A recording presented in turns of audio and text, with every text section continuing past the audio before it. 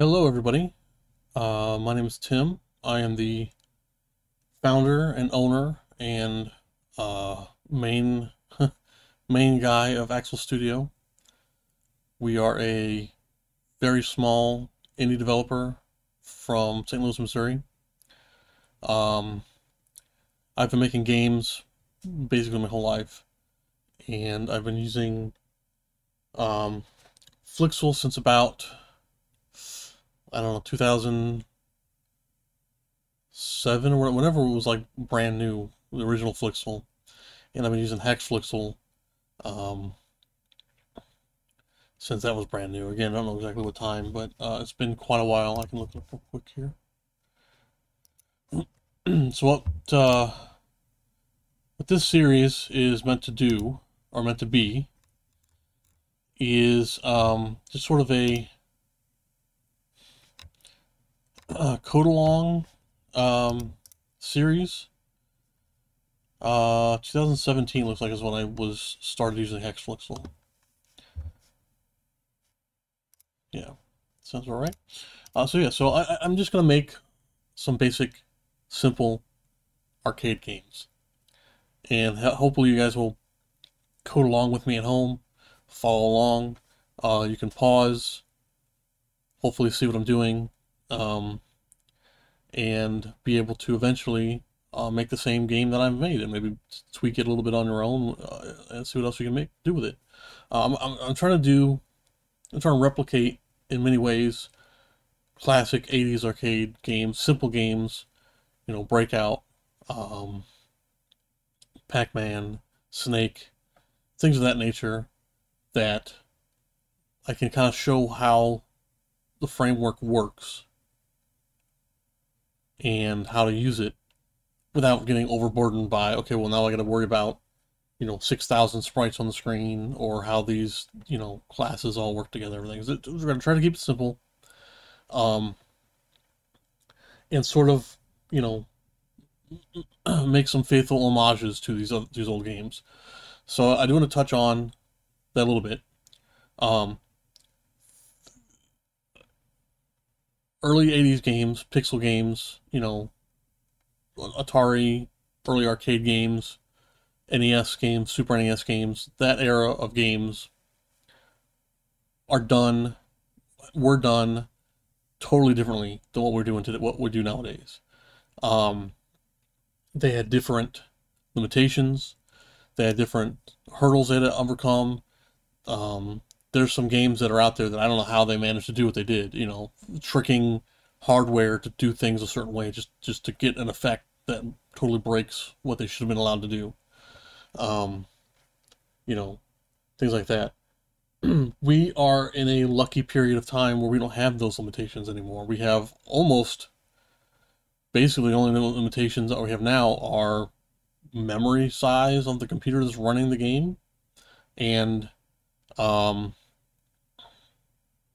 that's basically it. We have so many better tools now. We can open up in Photoshop and we can put photorealistic images into the game at high resolutions, and they look great and work great. And you can do a game. I've seen games in HaxeFlixel that look like that, or look like cartoons, hand-drawn cartoons and stuff like that. Um, when you try to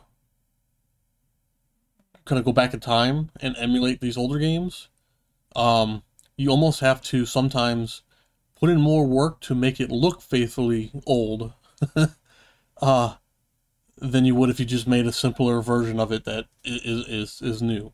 So I'm going to try to avoid doing things like, um, scanline shaders, or, you know, doing some of those things that the old games had to do, like pixel um, precision, checking and things like that, because we have better ways to do it now. I say better, they're different, they're newer. We can have like hitboxes on sprites that are loaded from an image if we wanted to, and that's not something that was available for the old arcade games that we're going to try to copy. Um, it's just a different thing. So we're not going to make an exact Pac-Man clone that looks exactly the same and behaves the same. we're going to try to get close with what we have on hand, you know, what we can do these days.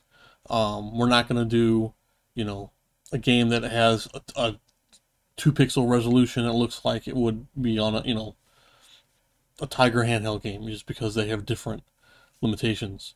They were Tigers, right? Is that what they're called? Yeah. Those old LCD games. But I'm going to try to bring those games forward into the future, you know, in the current day, and show you how, you know, we would make those similar games with the way HaxeFlixel's framework is built, how it's designed to function, which is different than, say, you know, Unity or GameMaker handles things. So before we get started, one more thing I do want to clarify. HaxeFlixel is not an engine. It's not a game engine. It is a game development framework. And there's a distinction there that I think a lot of people gloss over or overlook or don't understand what the differences are. When we talk about an engine, typically that means that is a system of code that has been written to handle running a specific type of game that can be modified slightly, you know, give or take. Doom, the first Doom, they built an engine using a code, some kind of coding language and some kind of framework. They built an engine that made Doom, and then they were able to go on and make, you know, other games using either the exact same the exact same engine, but with different sprites and different assets, and maybe a few tweaks here and there. And then move on to a different engine for their next, you know, maybe Doom 2 has a different engine that was written in the language or the framework that we had that was in. So when people say, "Oh, well, it's HaxeFlixel an engine," no, it's not. It's a framework. It's giving you the tools and the you know, built-in functions and basically the scaffolding to let you build an engine out of it if you wanted to.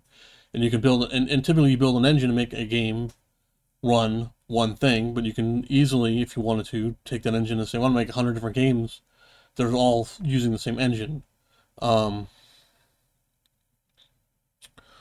Right. It's kind of difficult to explain. So HaxeFlixel runs off of OpenFL, which runs off of Haxe. So Haxe is the language that we're using. That's HAXE.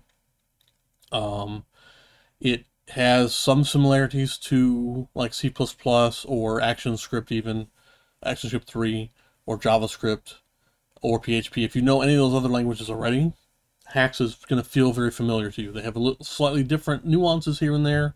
There's some things you can do better than some of those languages. There's some things you can do worse than some of those languages. And maybe there's a few ideas that they have different names for, you know, or different ways of presenting something. You know, maybe arrays work slightly differently in Haxe than they do in JavaScript, but the idea is there. And if you want to make something that does something almost exactly like a JavaScript array, you probably can get it to work. You know, there's a way to make it work. So Haxe is the language. It's sort of the bedrock of what we're going to do. On top of that is the I guess library OpenFL, which is I guess the best way to describe it is a collection of tools and objects and things that are inspired by or based on or made to mimic a lot of things that are in Flash, ActionScript.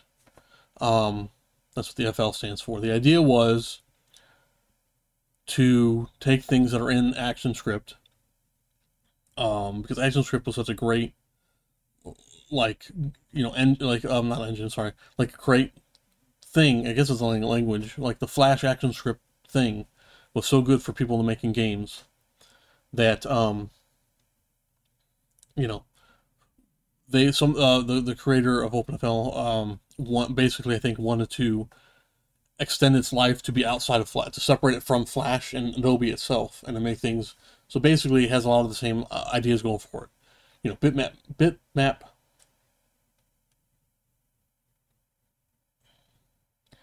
sorry, bitmaps and graphics and things are going to work similarly to how they did in Flash, so that if you came from a Flash background, you can, you know, call certain functions and they do almost exactly the same thing that they did in the Flash world. So it's basically saying, hey, Hax, we're going to use your language, and we're going to bring over these objects that are designed to imitate or emulate a lot of Flash things. And it's not one-to-one. It's a little bit different. There's a few nuances there again.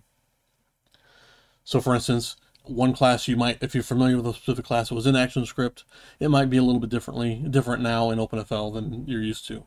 For the most part, we don't have to get too deep into the OpenFL. It's sort of there. It's kind of like the go-between between what HaxeFlixel is going to do and what Hax wants us to do.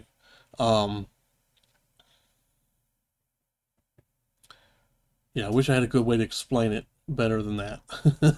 Hopefully it's not too confusing. But it's going to give us the things that are going to be great to use for, like, the graphics and the sprites and the, you know, animations and sounds and things. All of the things that HaxeFlixel is going to give us access to. It's going to interface with OpenFL to tell Hax how to use those things, how to make those things work. And then HaxeFlixel, of course, is the framework, and that's going to be the main thing we're going to do. It's going to have, it has its own system of, here's how we have, you know, here's how a game should be working for the most part. It's got things like states,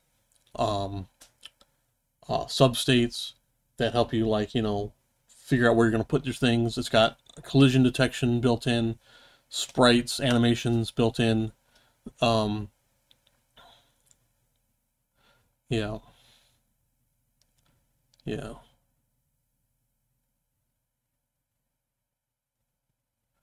Yeah. Hopefully that makes sense. The main thing to keep in mind here while we're working on these games is we're sitting on top of a layer of cake.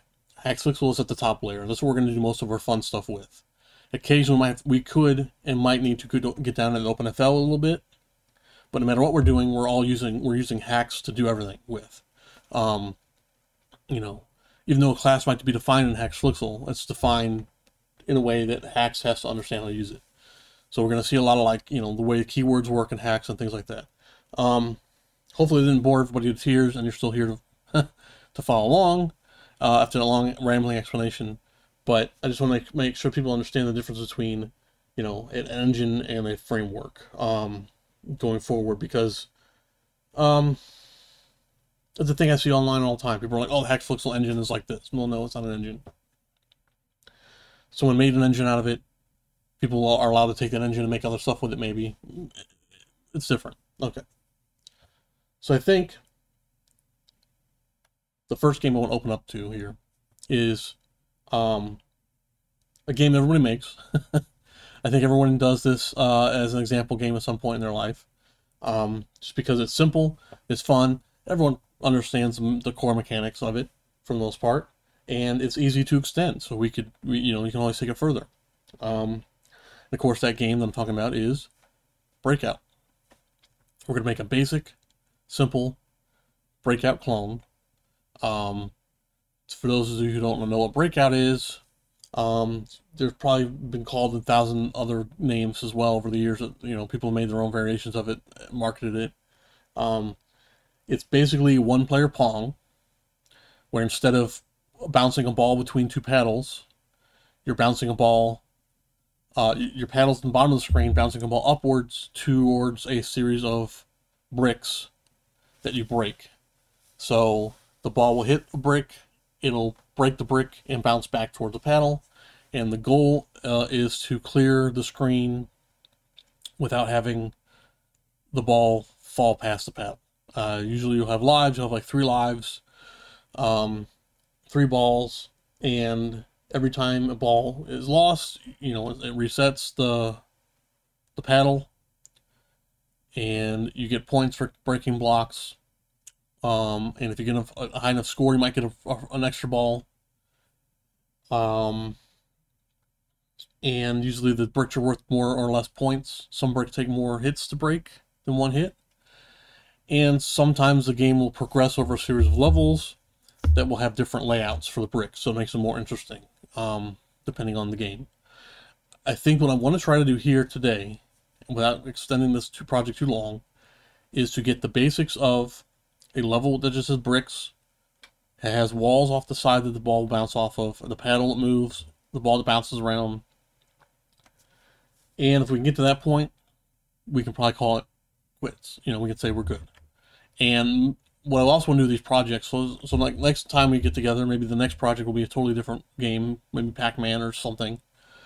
But maybe we come back to this breakout one again in the future and add more to it. Maybe we change it so that now there's angled shaped bricks, or there's power-ups, or there's new level. You know, we can do that. But for today, I just want to get one level. The goal is to get as many points as you can before losing 3 balls. And every time you clear the stage, you get a bonus, but the stage just resets again, and you keep going. So if you clear level 1, you get a bonus score, and then you go to level 2, which is exactly the same layout, and you keep going. That makes sense. So okay. I'm also going to try to avoid using any external sprite graphics. I'm going to do all of this project with drawing the graphics with the built-in tools for drawing things. It'll be pretty simple. You'll see. We could open up Photoshop, draw everything, export it as PNGs, import them all into the game. That way, that'd be totally fine. But for this simple game, I don't think we need to do that. We're just going to use drawings, the shapes of the things, and it should work out just fine. Okay, so you've been staring at this screen this whole time. It looks super boring. The first thing we're going to do here is create the blank canvas, the blank template for the game. Now I've already gone ahead and I've installed HaxeFlixel and Hax and OpenFL and VSCode and all the stuff that I need to do this. If you haven't done that, pause the video, go to HaxeFlixel.com, HaxeFlixel.com. It's like this.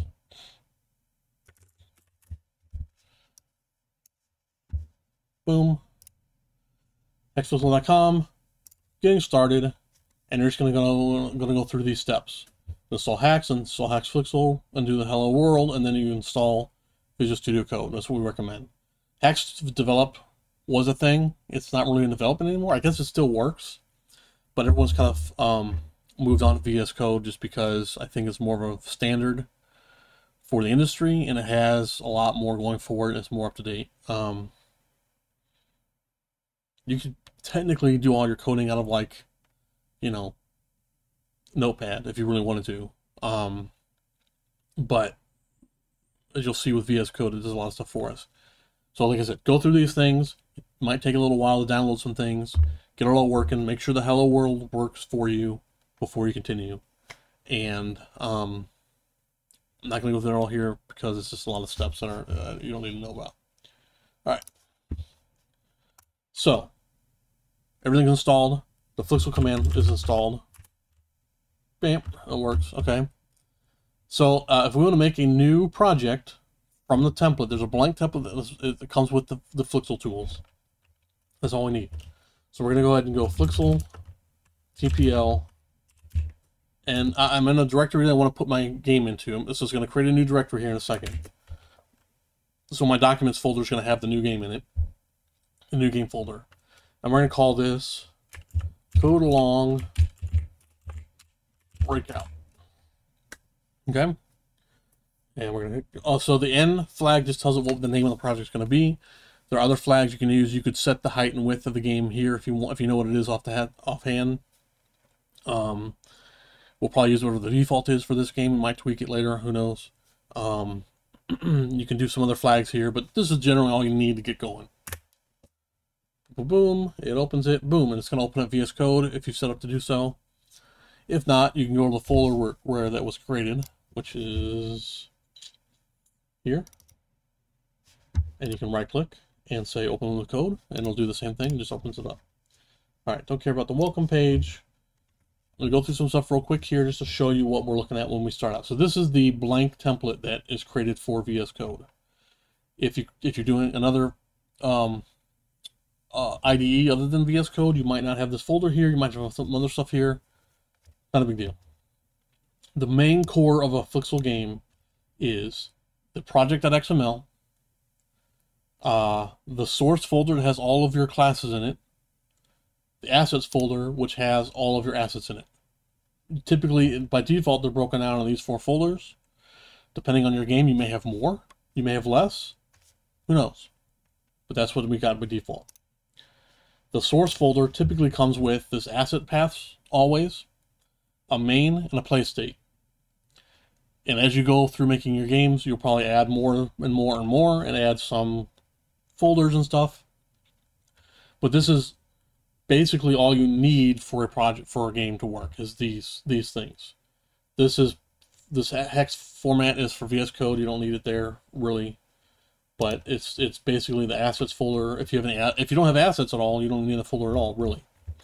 You basically just need these 3 things and a project.xml. Okay, I'll go through what they are. Project.xml is going to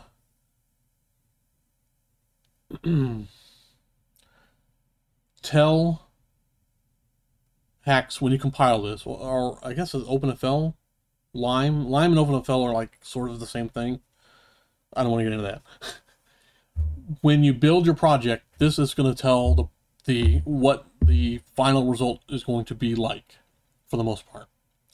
You're going to have in here things like the size of the window, the color of the window, background, assets, what your assets are going to be embedded or not, or where they're located at, your icon for like Windows or whatever, you know, that kind of stuff, like this icon up here for your game, the title of your game, all sorts of fun stuff like that is in this. This is like the main thing. Okay, I'll go through these real quick. This just tells us what the project is. We don't ever touch this. App is going to tell us basically what the name of the project's called. The title's going to be what we see at the top of the screen, you know, on the title bar. The file will be the name of the file.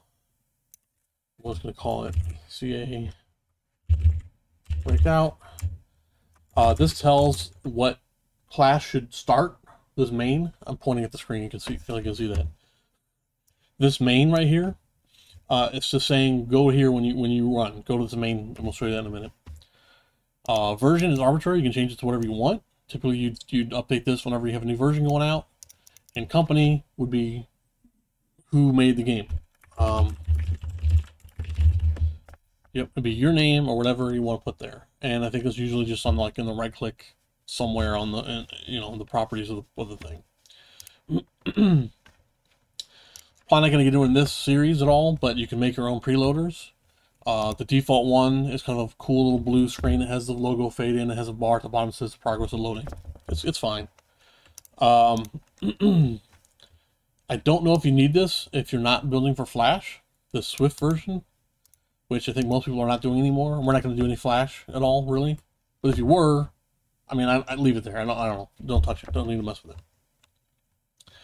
Here we get to the window. So the window tag is telling us what we want our window to look like when it launches. So, first of all, on all targets, we're going to set the defaults. We're going to say we want it to be 640 wide, 480 tall, FPS is 60, the background color is black, and the hardware and VSync true and false respectively. You can play with those. I think there's other flags in there you can mess with. Don't have to mess with them unless you know what you're doing. Leave them alone. Again, I don't mess with this one most of the time unless I know what I'm doing. That's for HTML5. If we're doing a desktop game, we want it to start out not full screen. We can swap that if we wanted. We can make it not be full resizable if we want. You know, we can make these changes if we want. If we're doing mobile, we do want it to be full screen, and the width and height are 0, which is basically saying match the size of the screen. We want a full screen app. If you know what you're doing, have fun with these. I almost don't even touch these ever on any project unless I absolutely know I have to change something. They don't usually need to be changed.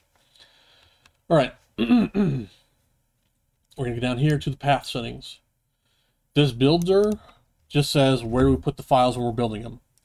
So when I go to build this game, it's going to create a folder if there isn't one already called export. It's going to make a folder for the target I'm building for. So Hax, if I didn't explain, is cross-platform. You can build for tons and tons and tons of things for Hax. You can build for Windows, you can build for Mac, you can build for Linux, you can build for mobile, Android, HTML5, everything.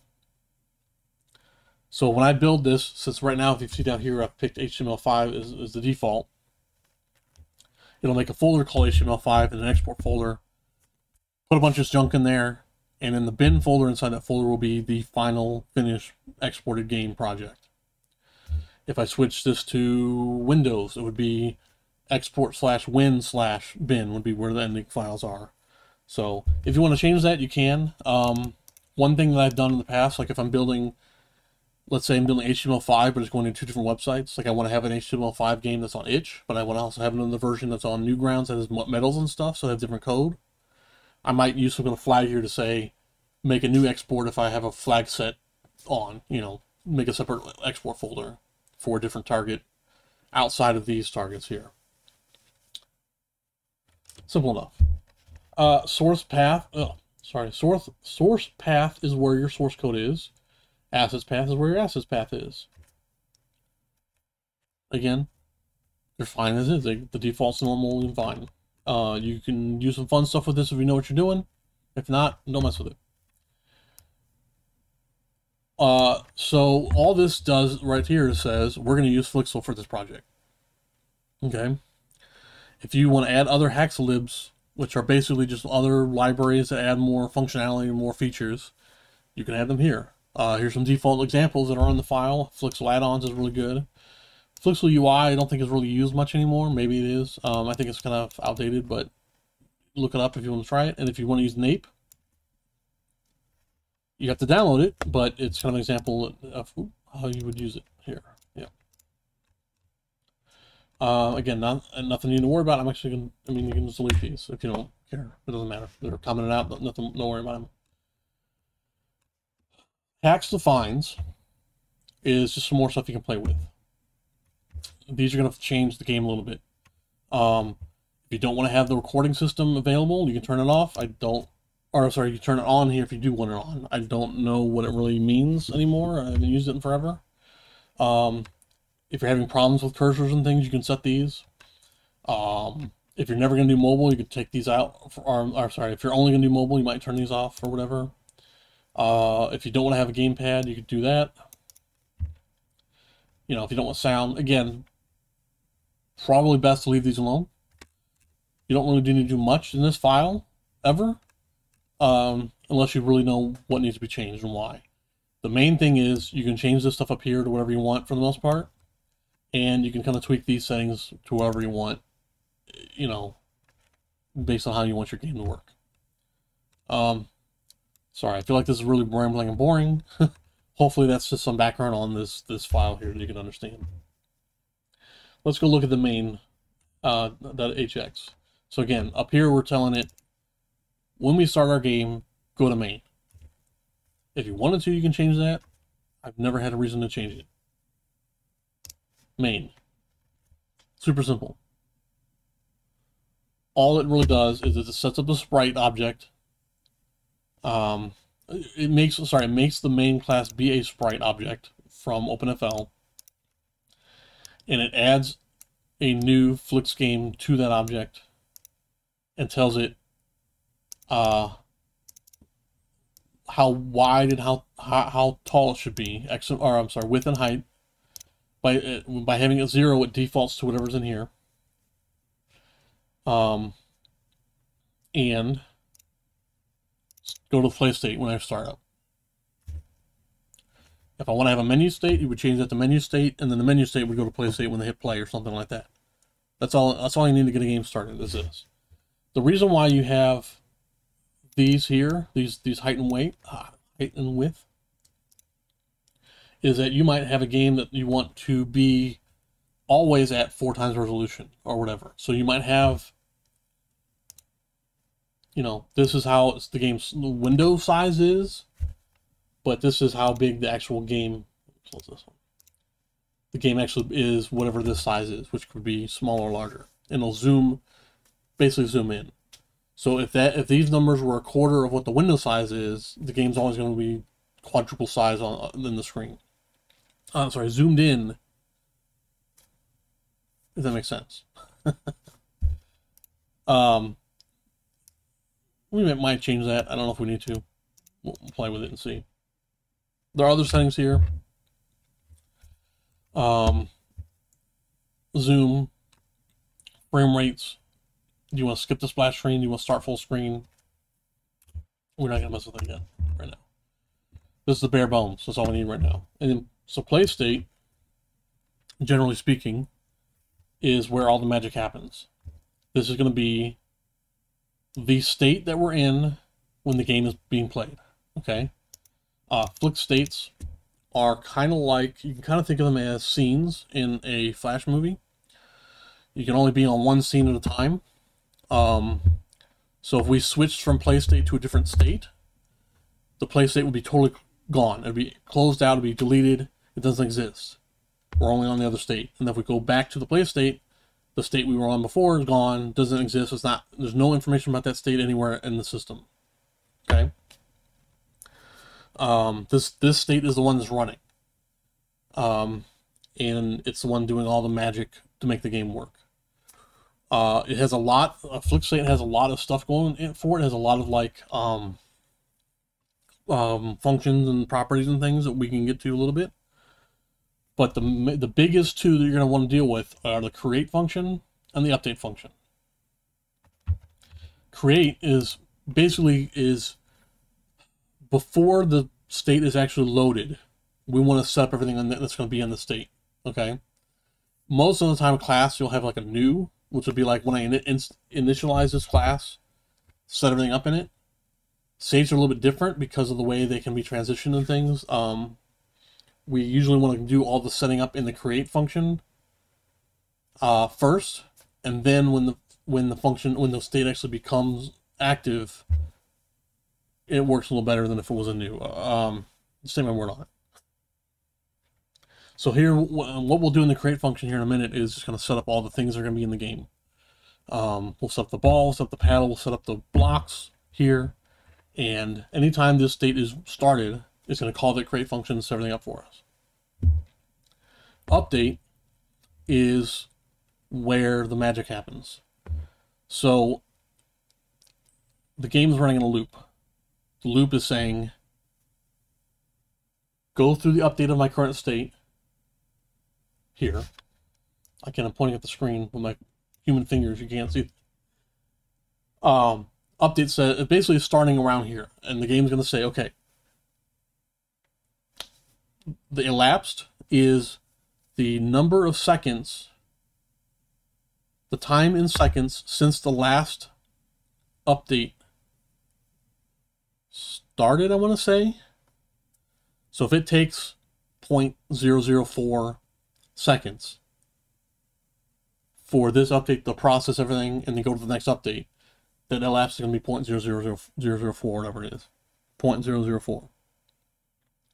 That's going to give you a handle on, it's basically your frame rate, kind of. It's basically saying all the stuff in my game takes that long to do an update routine. Okay? Comes in handy because you can do things like set up a cooldown for a button by saying, has this much time elapsed since that button was pressed, yes or no. Or you can basically say, you know, I want this thing to take this long, and elapse is basically telling everything how to do things. We might get to play with that a little bit. So the super.that update says, basically call the Flick states update routine, which is going to update everything in the Flick state that's been added to it. Okay? If an object has not been added to the Flick state, it will not by default, get its update routine called by this line right here.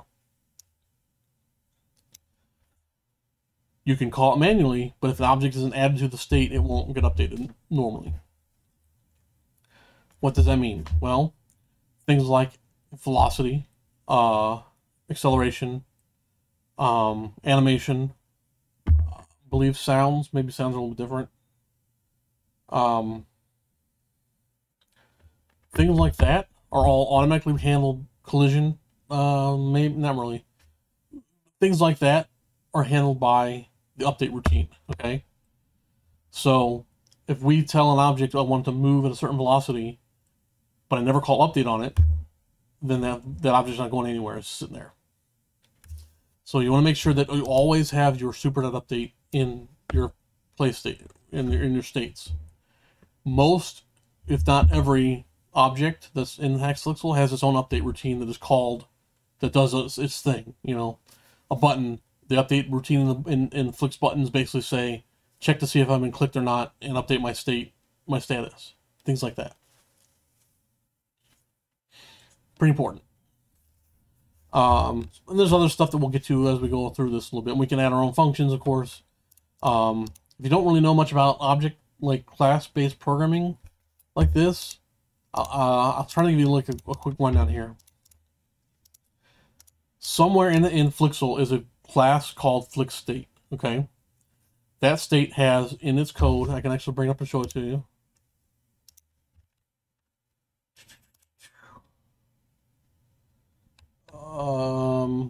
Okay.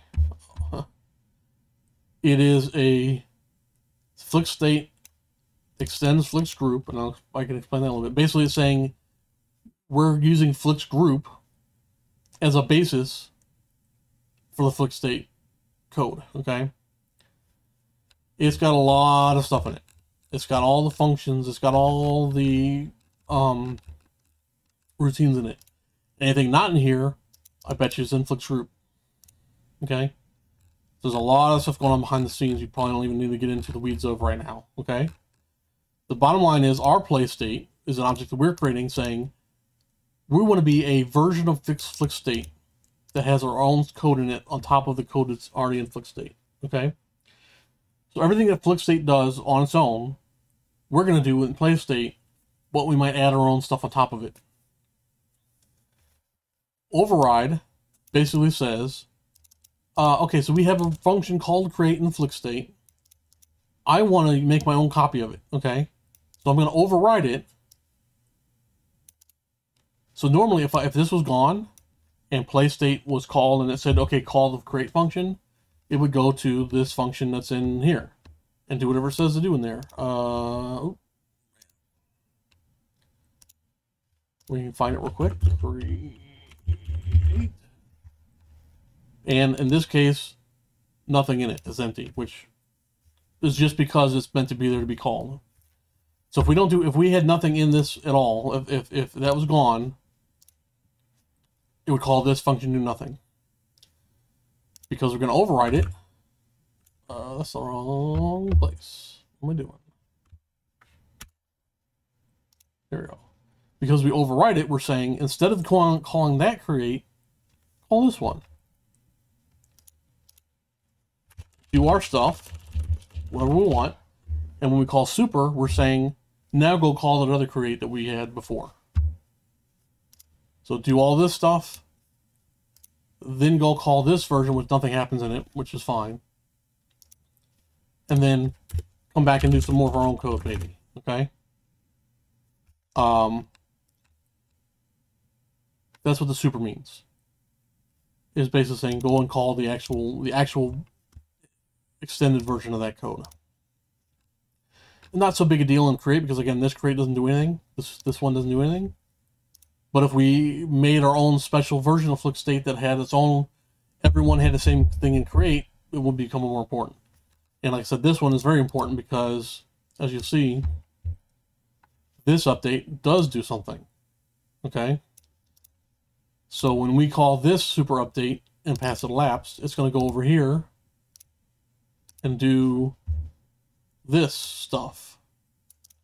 Okay, which is important that it does that. So we can't leave that off of there. But we can do our own thing before it and after it, because we're saying this is our version of update. You guys bored yet? I'm sorry. This is I'm just trying to make sure you guys understand some of the basics before we just jump in. So yeah, I you know, let's just go. Let's get going. Okay, so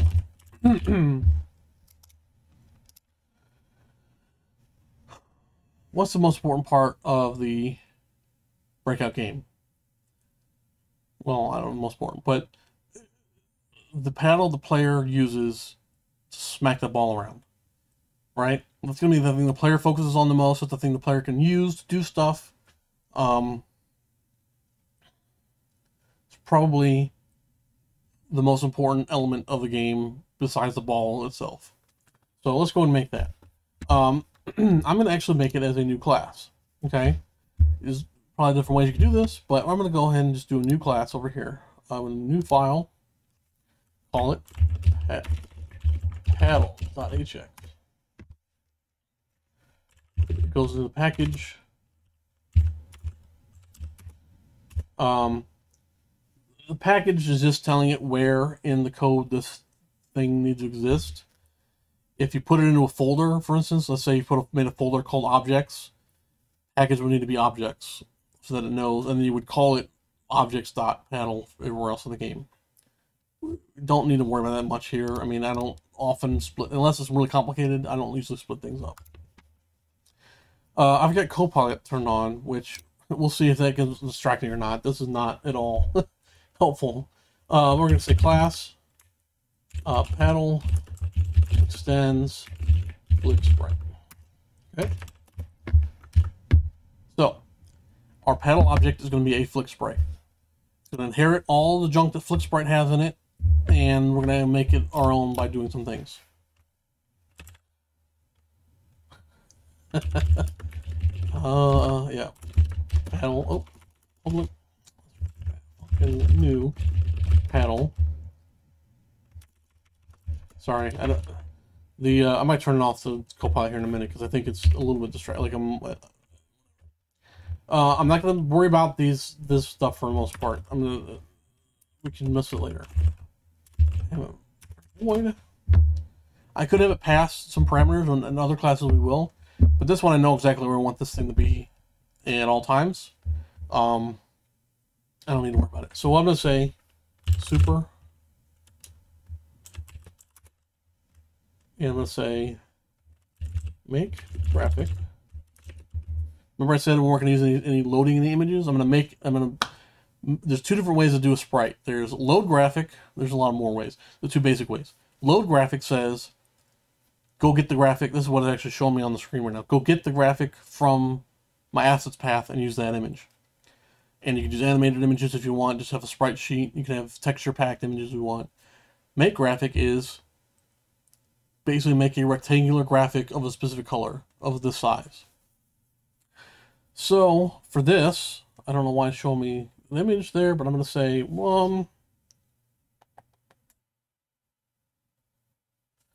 let's try 128 wide and 32 high. And I don't, yeah, it's the one's color, yeah. I don't know why it's showing me that as an option. FlixColor dot white. FlixColor is a helper class that has a bunch of like handy tools for colors. It has a whole bunch of preset colors in it. We'll go look at it.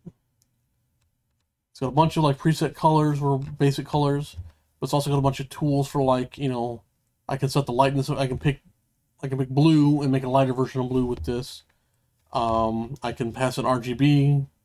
I can pass it in an integer. I can pass it in, I can make a CMYK color if I wanted to. It's got all these nice functions in it that are useful.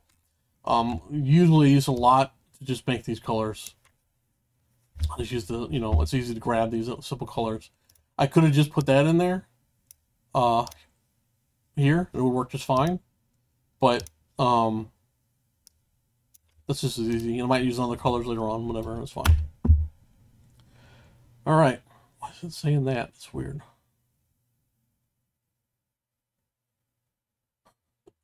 I'm gonna turn this off, I think. Just for now, I'll use it later. It's just showing me stuff. It's like, why is it showing me that? That doesn't make any sense. That's fine.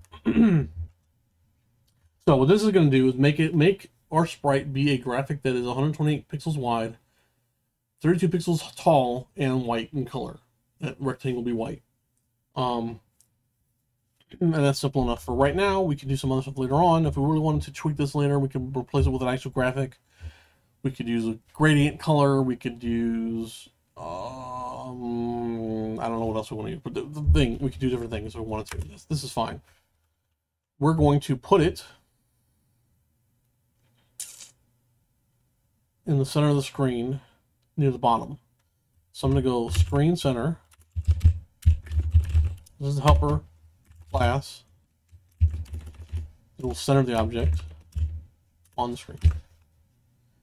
And I could tell it only center at X or Y axis. It doesn't matter because right after that I'm just going to say Y equals flixg dot height minus, let's take it about, let's do 16 pixels away from the bottom of the screen minus the height of the object. So if we, right now it'll be 32, but if we tweak this later on, I don't have to come back here and check that as well. So we're saying center it on the screen. It'll be right smack dab in the middle, but then also just switch the Y value to be 16 pixels above the bottom. This is what this is. FlixG is a helper class. Height is the height of the game, which is not this value, but this value. So if these were different, it would go by this, not this. If they're the same, it doesn't matter. 16 pixels gap between the bottom of this image, of this object, and the bottom of the screen. Okay, and that's enough right now. If we go back over here, we're going to say, why did I put my cursor there? Public var. I used to do everything private. I thought, oh, no one's, I need this to be on this class. I've since been switching and getting the habit of everything is public. I've not noticed it causing any problems doing that, because sometimes you'll find out 10 hours in a project, 30 hours in a project, oh wait, this other class needs to get to that object somehow, and I can't do it because it's private. So I've just been doing publics lately anyway. It's fine. I don't know. It really matters. What is it? Puddle? Paddle? Is it paddle? Alright. We're going to come down here and we're going to say paddle equals paddle equals, sorry, new paddle, add paddle. We can also say this another way. Actually, we'll do add paddle equals new paddle, which basically is the exact same thing, but takes up one less line. That's fine. So we're making a new object that is a paddle. We're assigning it to this variable called paddle, which is defined up here as a public variable, and we're adding it to the state. You have to add it to the state for it to show up and or get updated by default. There's tricks around that for the really savvy people that know what they're doing. Add it to the state is basically the way to go. If you make an object and you can't find it when you go to run your game, chances are you didn't add it to the state. Yeah, so that's all we need to do. Let's just go ahead and see, let's run this and see what happens. So I want to do HTML5, yeah, we can do that, that's fine. A hash link is usually what I debug in, because it is running in a similar way to like what Windows would be, so that I know that if it works in Axol links, I pretty much know that it works in Windows, but it takes like a fraction of the time to build it. I've been having problems with hash link lately. So maybe between this recording and the next one, I might just test this out and see if it even works still. HTML5 is fine. We'll do debug though. So down here at the bottom, we got some little things going on that it might be useful to see. This tells us that we're on the master branch for Git, which we're not even, I haven't done that yet at all yet. Anything for Git for this project. This is for Git. There's no problems in the code right now. This would show up if we did have any that knew about. We're using Lime to compile, which is fine. We're using HTML5/debug, which is fine. I could add some other stuff to here if I wanted to, like I could do clean if I wanted to. So clean would always rewrite the folder that's out there for building. And what is this? This is spell checking. I don't know. All this other stuff is just junk. Probably don't need to worry about. This is the main thing. So if I want to change what I'm building for, I can just click that to change it. And then I'm just going to hit F5 to do a debug session. It's going to do its thing. We'll see what happens. Hopefully this works. And all we should really see right now is that we see our panel on the screen. That's it. A white little bar at the bottom of the screen for now.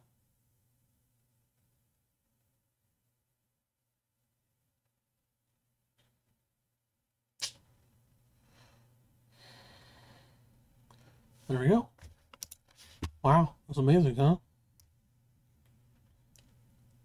Get all this real estate up here. Yep.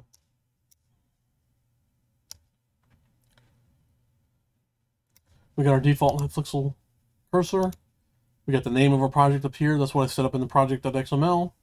And we got a bar, and I might make it shorter and also move it away from the bottom a little bit. That might be fine. That's basically it. The frame rate's kind of bad, but I'm not too worried about that right now. That's probably because I'm recording. Yeah, so we're good. Yeah, looks good. Let's go tweak that a little bit. Like I said, we're going to make this half as tall and twice as far away from the bottom. All right, I'll have to go check it right now. We'll check it later. So what do we want our panel to do? We want it to be able to move around the screen, right? Basically left and right. With some kind of buffer on the edge. It can't go all the way to the edge. Some kind of gutter. When the player presses certain keys. Right? Right. So the way we would do that is pretty simple. We're going to do an override. Update. Okay, like I said, every object is an update. We can do this after the update. That's fine. We're going to say if flixg.keys.any pressed. We're going to say if they're pressing A, so we're going to an array, A, left, or J.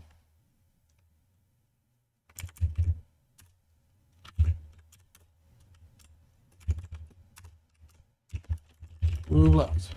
Okay. Else, if keys.any pressed, we'll say D, right, and L.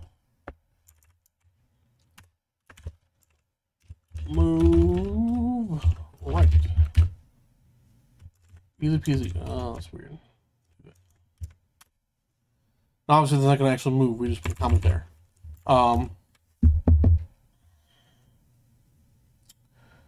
Let us see. How's the best way to do this? Let's just go up here and say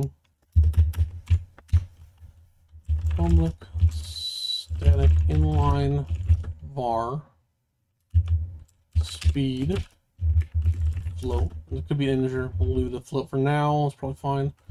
We're going to try going 100. Sure, why not?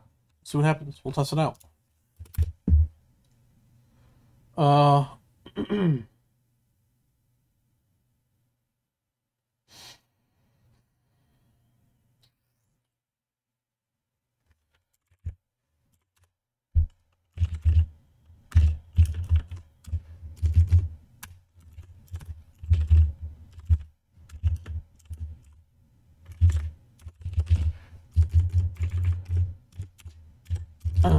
A very speedy speed.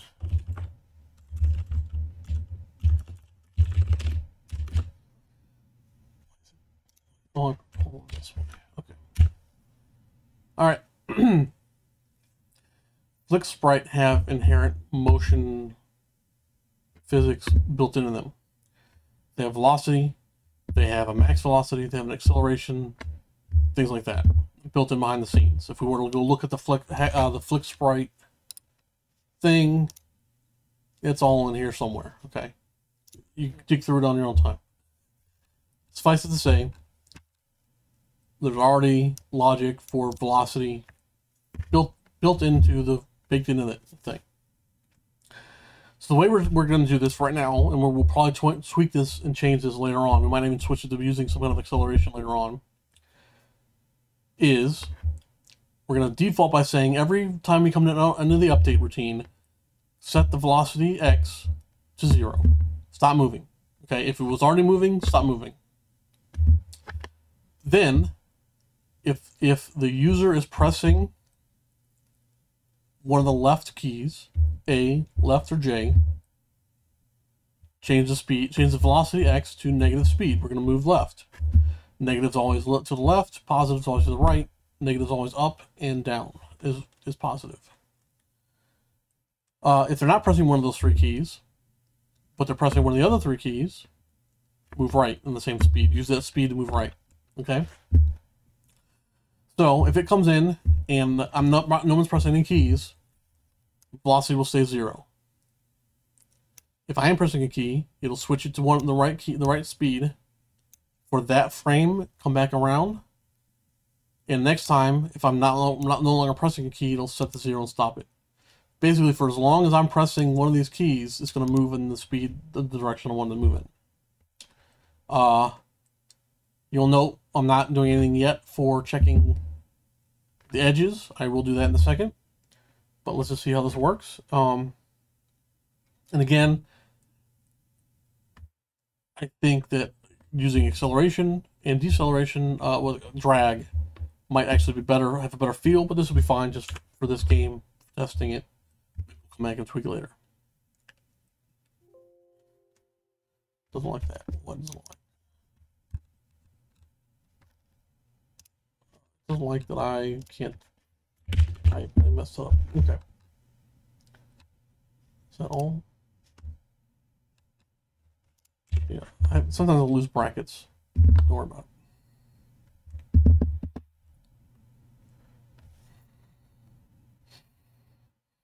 Here we go. Pressing the left key. Hey, look at that. Pressing the right key. It's kind of moving a little bit after I let go, and I think it's just because of the frame rate, because my computer is chugging to try to handle recording at the same time. But yeah. Oh, look, it went off the screen because I was holding it down. Huh. Isn't that funny? If x, why did that? This is less than 8. X equals 8. If x is greater than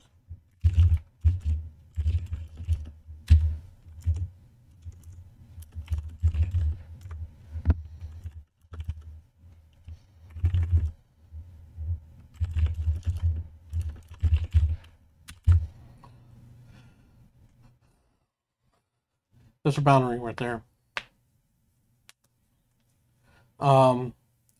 We could variabilize these. We could put, you know, something that says this is a buffer zone. This is fine. Again, we're doing it fast and loose here. We're doing dirty. That will probably work just fine. And the way this should work is, even though maybe the velocity says to move it past a certain point, it'll move it back if it's gone too far. It'll move it back to a spot that is within that boundary. Okay, and left, all the way left. We'll speed the sucker up too. There we go, see? I can go no further in that direction. I can go the other way.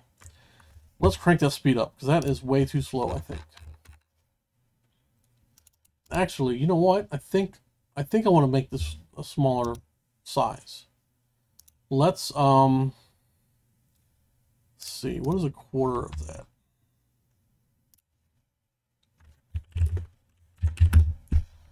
$160. Let's go here and say 160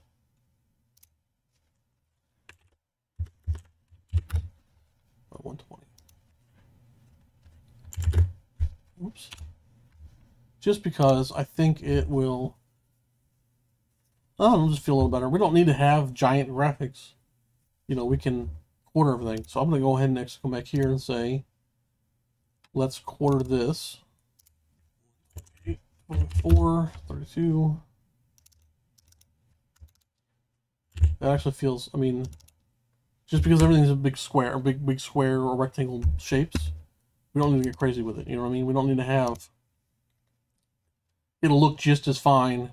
It'll probably look more like an arcade game at the smaller size than it would if we had these these bigger versions of it, you know.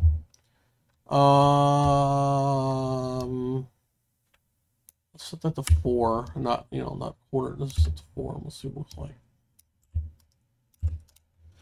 This may give us a better frame rate and everything too, but I think it'll look good. That's the main thing.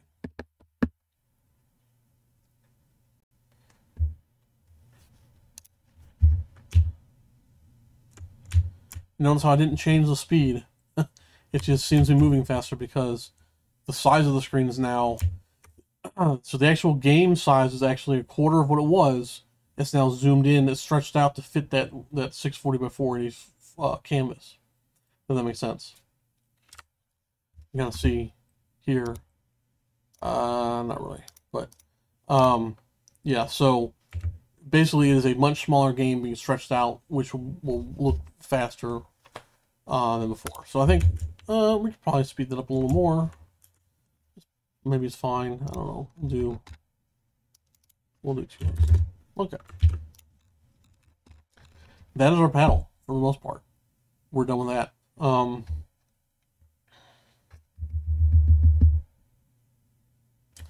Let us put in a ball to have bouncing around, right?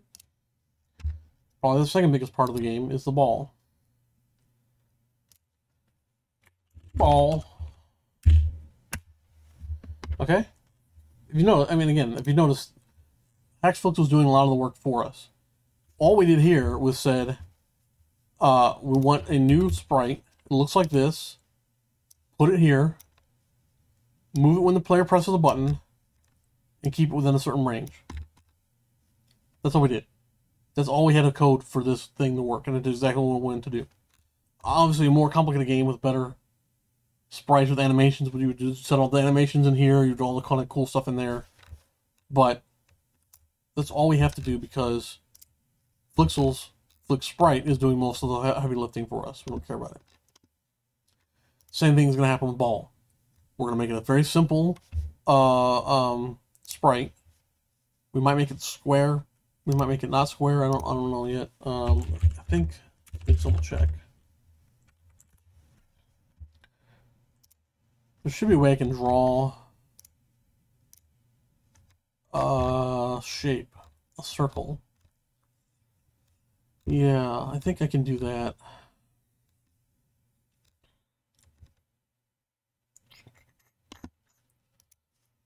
So I can make it. So I'm just double checking some stuff here. I can make it a in here. I can make it a circle. That's works perfectly fine. I mean, it's totally fine to do that. Could make it a square, leave it a square. I don't know. I don't know. We'll see. So I'm feeling.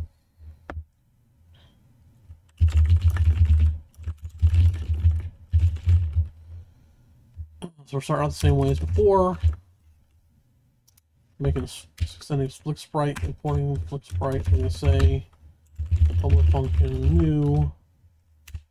Ball is always going to look the same, but we're going to have a place where we reset it so we don't care about anything like that.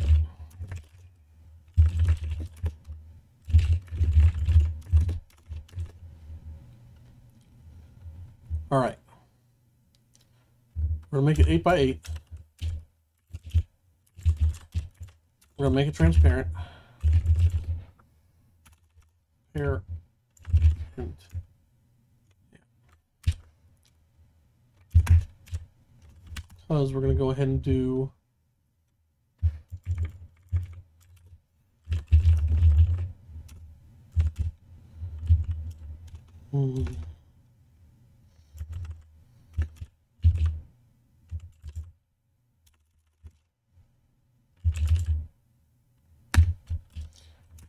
this one, or maybe.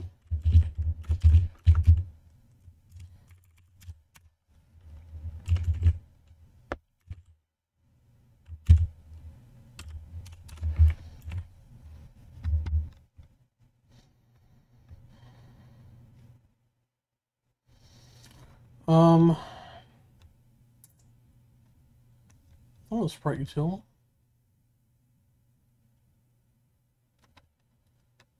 Is it pip data util? Maybe.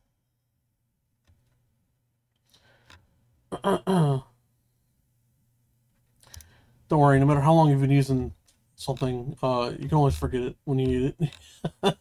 I need to go look it up. I am like pretty sure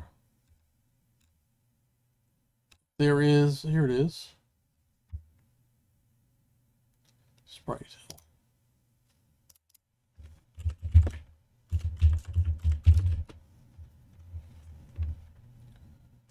Huh.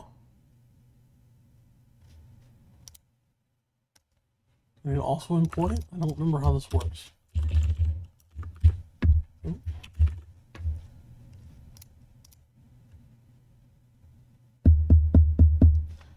This should let me just say using and then use it, but it's not letting me do that, so I don't know why.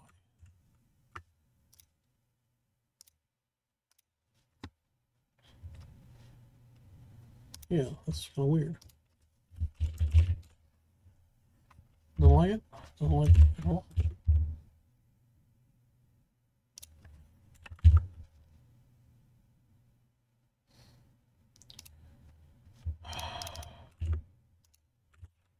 I'm not sure why that wouldn't let us do that. It should have worked. Anyway, I'm going to make it say this. The radius should be 4. And the color. Yeah. Dot. Might as well. Oh, we could do.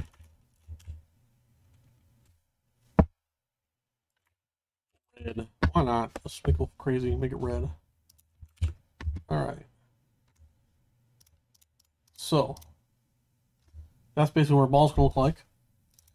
I'm going to actually go ahead down here and say public. No. Override.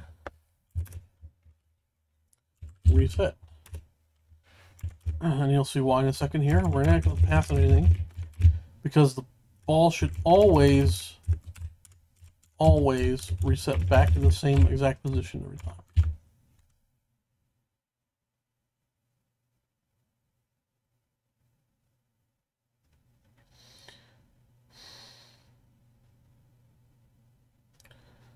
I don't know. I don't remember that being a problem before. Maybe this will come on. All right, forget what you said. I'm gonna make a new function called spawn. Spawn's gonna call reset. It's gonna say, how high was that? Was this? We could get smart and have it look it up where the position of this thing is, but I'm just gonna screen center it.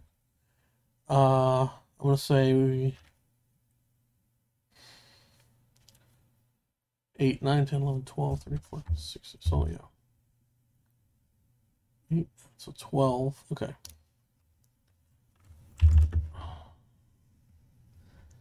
Let's just do this.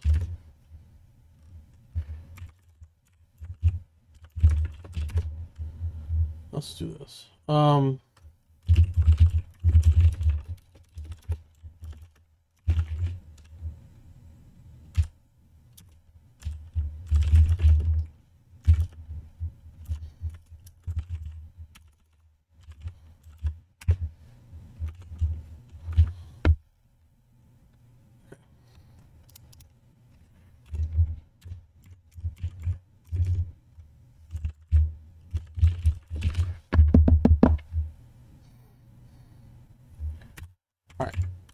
when we spawn the ball, either because we're starting a brand new game or the ball got lost and we're bringing it back, we're going to put it at that position every single time.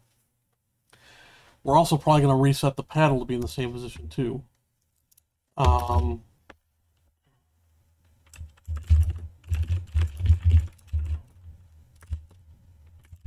This, what, make it capital, don't know. We're going to say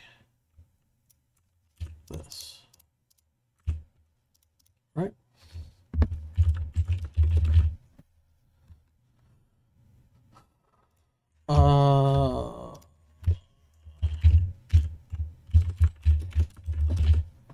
Velocity that set just clears whatever velocity might be going on. I might have to do something here. We'll get cute later on. We'll make it so that, you know, for a few seconds after the ball spawns, you can't actually do anything. Then we'll launch the ball, and then you can start moving the paddle around. Okay. Something like that. Well, how's the ball going to move? Well,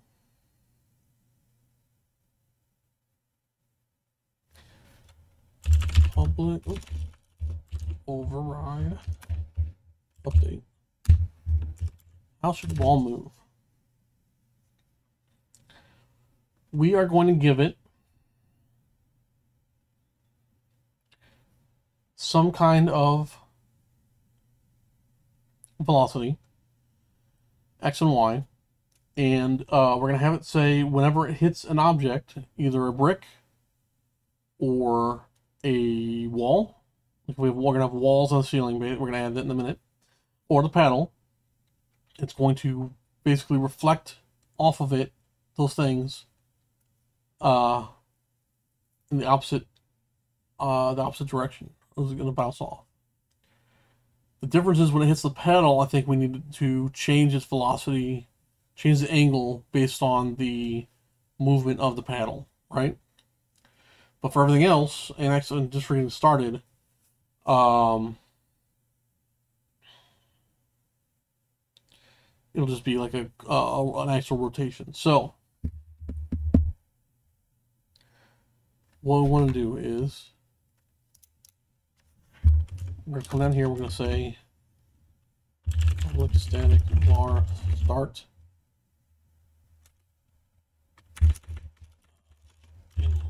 inline var start speed. We'll make it be, I don't know, we'll do, again, we'll try 100 students, what it seems like. And we're going to come down here, we're going to say,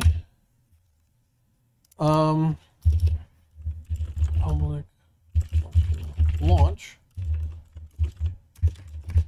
So this will be when the ball spawns, it'll be stuck in space. When they actually launch it, it'll launch off in a direction. I think we're going to have it go, we'll have to pick a random direction that it launches in. Between -15, -20 and +20 degrees, probably. That sounds probably right. So, launch angle is a float. We're going to say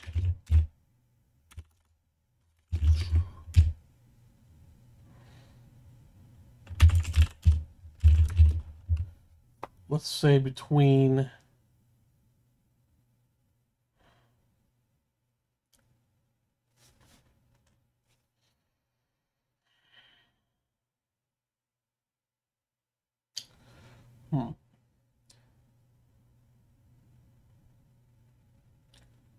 -20 into 20 every 5 increments, so -4 to 4.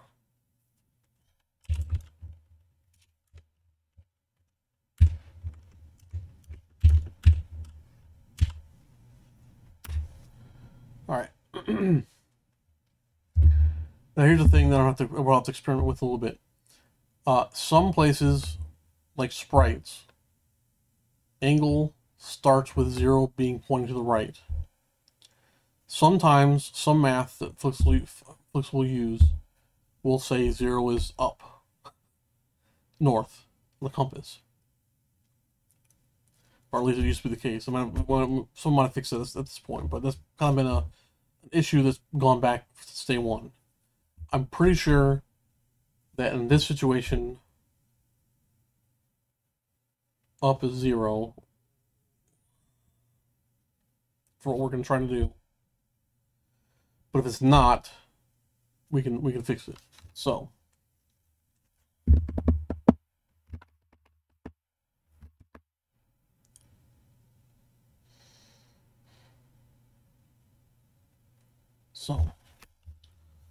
we're going to say velocity dot no, I'm sorry. Yeah, I think for this situation, we're going to need to rotate it negative 90 degrees for it to be going up. Otherwise, it'll be going to the right. I think that's right.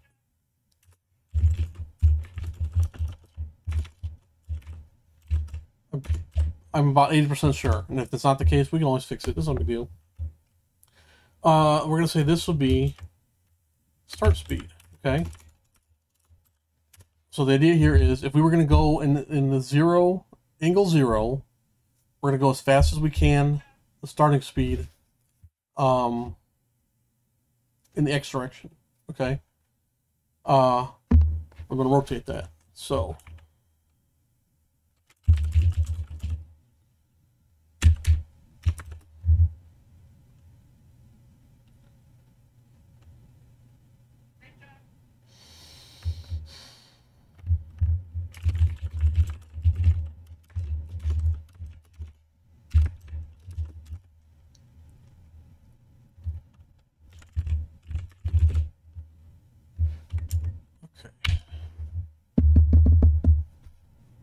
okay, I think this is right.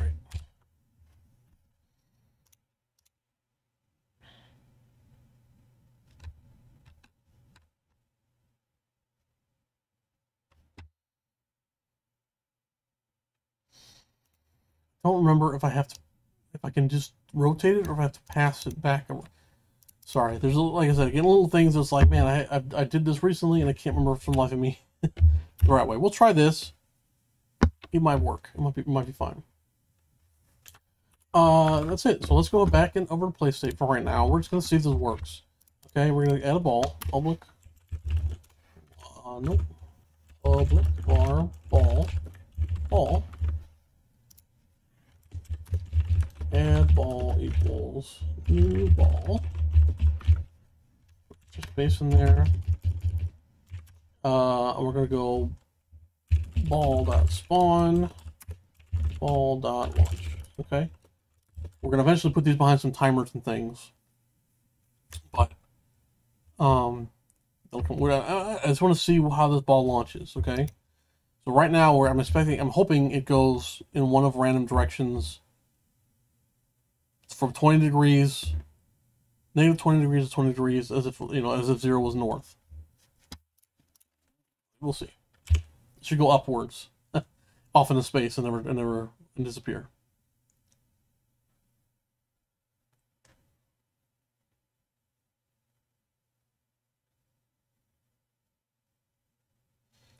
Huh. Oh, I know what.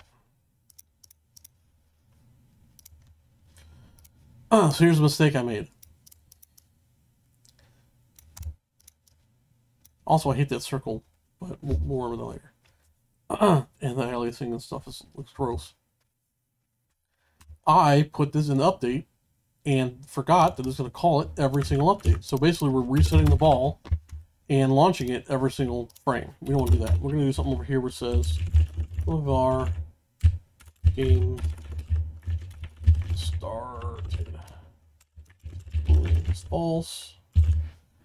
And we're going to say if, actually I'm going to put this at the bottom. I think that's what I want to do. If not game started, true, and okay, so the first time the game is updated, because game started will be false, we'll set it to true, spawn the ball, launch the ball, and then not do it again for now. And we should see it jiggling around like it was. It should take off in one direction. And it does exactly that. It takes off. If I reset it, I just want to see it's going off in the right directions. I mean, it looks like it's going the perfectly right directions.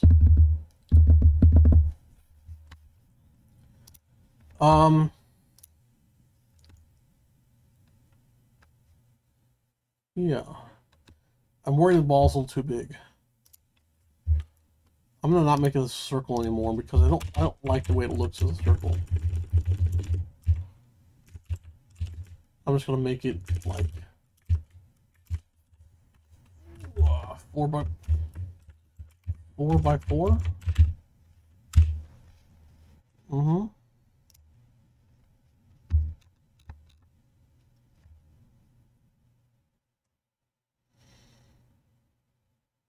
Mm-hmm. Mm-hmm.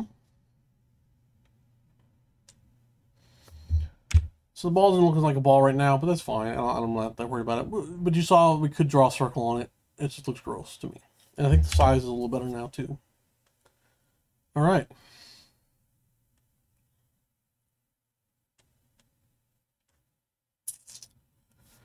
Okay. So now...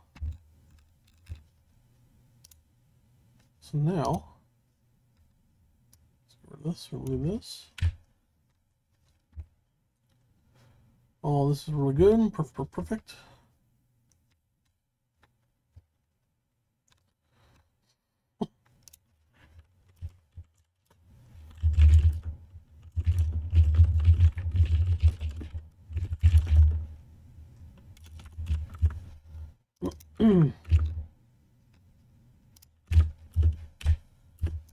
You'll see what I'm doing that here in a minute, hopefully. Yeah, current speed. I just want to know how fast I want it to be moving currently. So,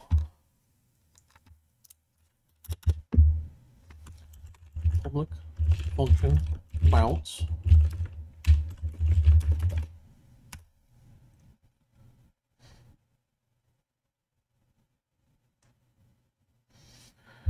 We're going to say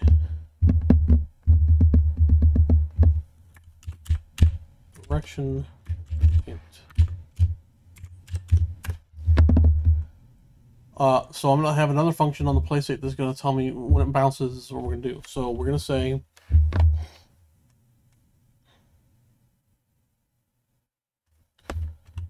switch. Sure. Case.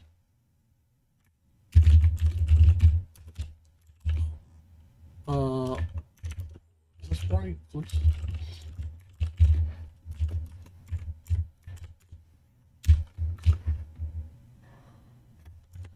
I don't remember. There's a way to do this easier too, but I think it's right. Okay, we're gonna say velocity dot y times equals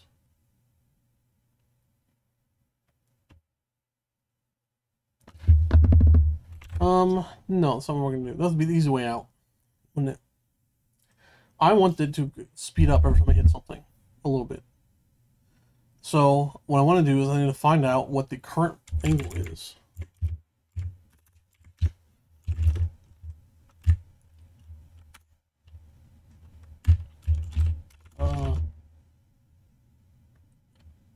Velocity angle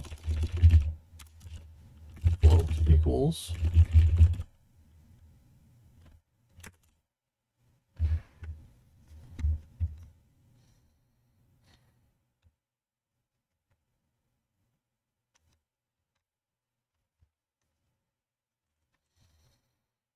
is that right? I don't remember.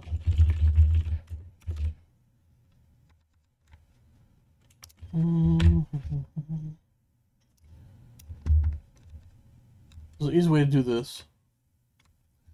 You can also probably use vectors if you know what you're doing with vectors. I don't really use them. I've never learned to use them, so I don't use them. It's probably actually easier to do it with vectors, but this is fine for me. What am I looking for? Oh, math. Duh. angle.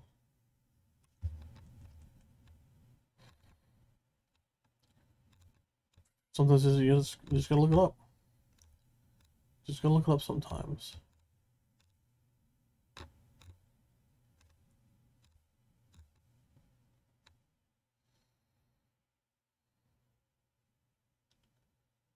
No, that's not right. Ah, no.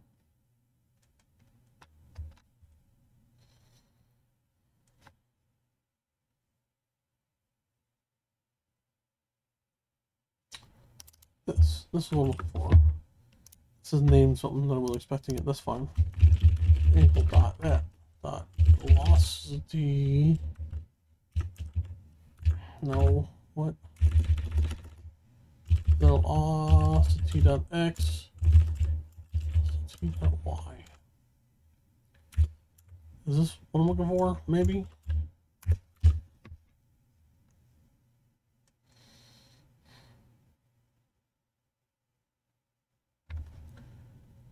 That would give us our speed and angle. Why is it not liking it? Oh. Yeah.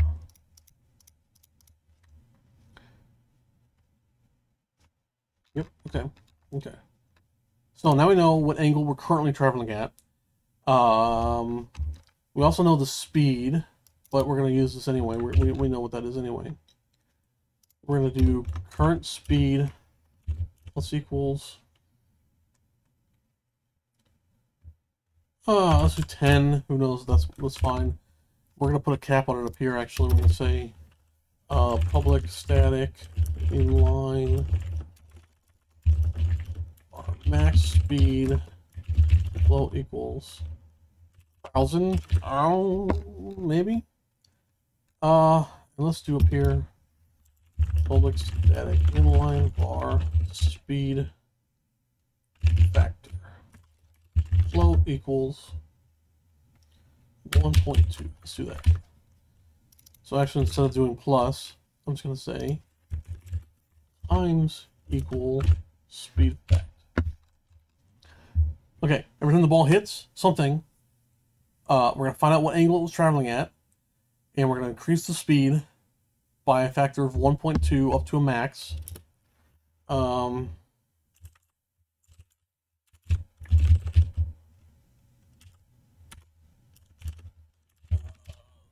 In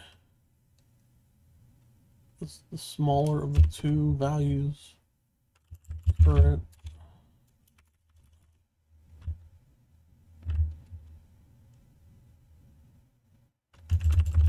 speed or max speed max.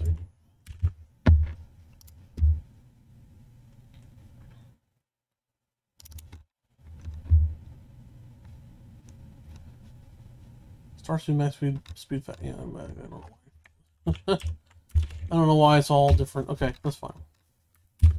All right.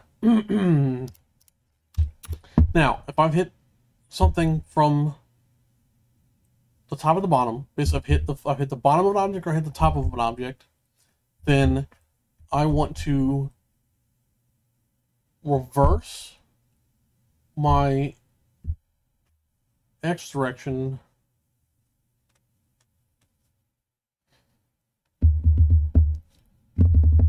reverse the Y direction moving in and reflect the X direction based on that angle. Yes? Yes. How do I do that?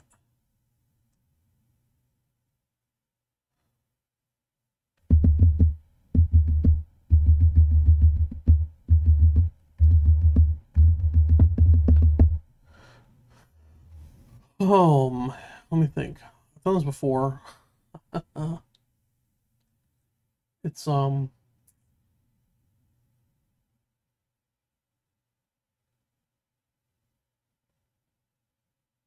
might not need this.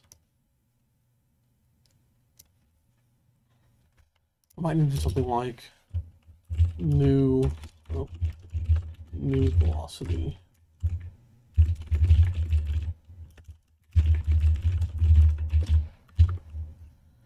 we'll leave this here for now. I don't know if I need that. I might have been thinking something weird. So basically, if I say new velocity equals velocity dot y, like 1, right?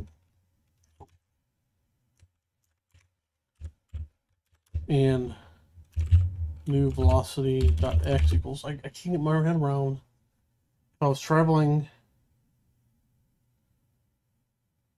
no, don't change it. Yeah, that's right. I don't need this. Don't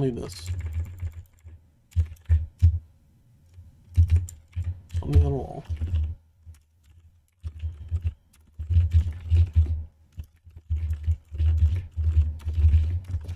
So basically, if I hit on one of the axes, keep traveling, reverse the direction on that axis, but keep traveling the same speed on the other axis.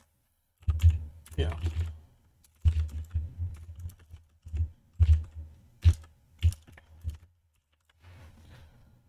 Which in that case we'll say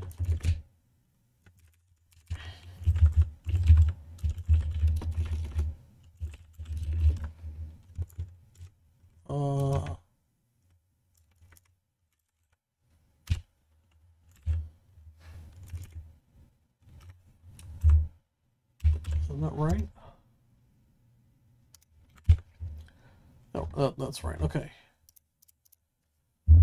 But how do I speed it up?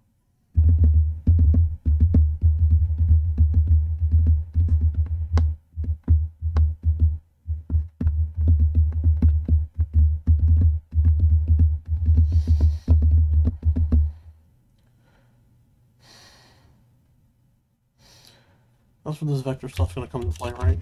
Yeah, I think that's... I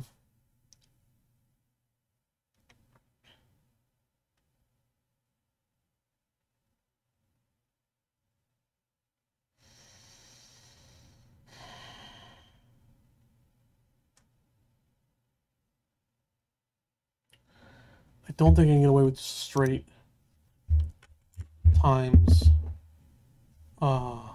speed fact.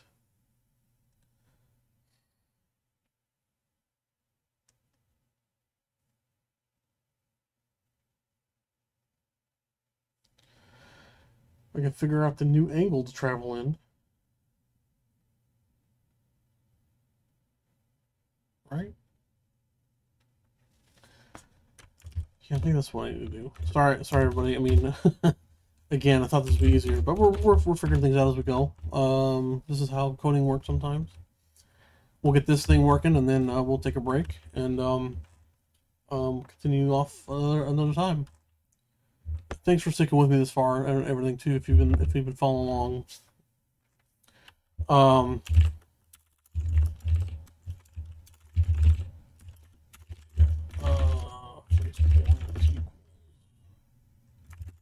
Angle dot get polar coordinate, is that right? Yes. New delta x, new delta y. And so now we know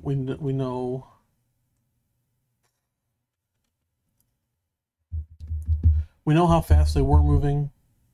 This is the radius. We know what angle they were traveling in. We can throw away the radius, and we're just going to say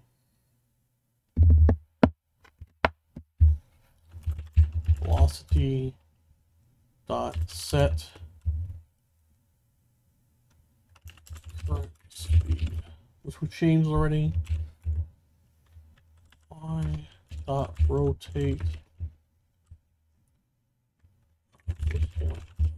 week. We're starting at 0, 0, and we're setting the angle new and done. And we can say new angle dot put and new dot put. Okay. Oh. Yeah. When we call this function, it returns the radius as x, the velocity. The angle is y. And so that's how we get that to work. Okay. Also, whenever you use these pooling objects, like these points, you want to put them when you're done to clear the memory. Okay, so we've got this bounce function, but nothing's going to happen because we're not telling it to bounce off anything yet. So let's go back here and add a ceiling and 2 walls. Okay. Ceiling. Sprite. Bar. Left wall. Sprite. Bar. Right wall. Sprite. Cool, cool, cool. Okay. And we need to import Sprite. We're going to go down here, we're going to add them first. Ooh.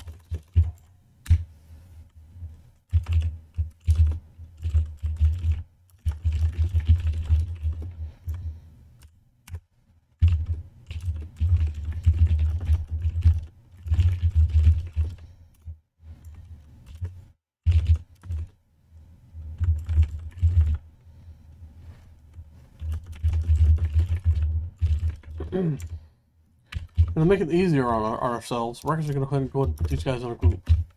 Alright.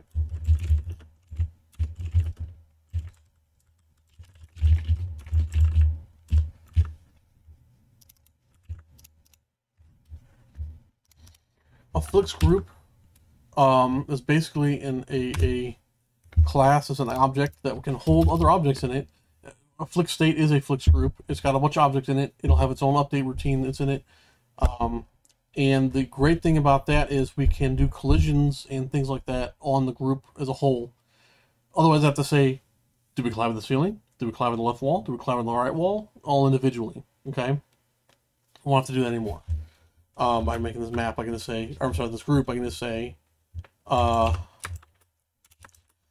we collide with anything in the walls group? Right? And then all we're going to do down here is say that, and that.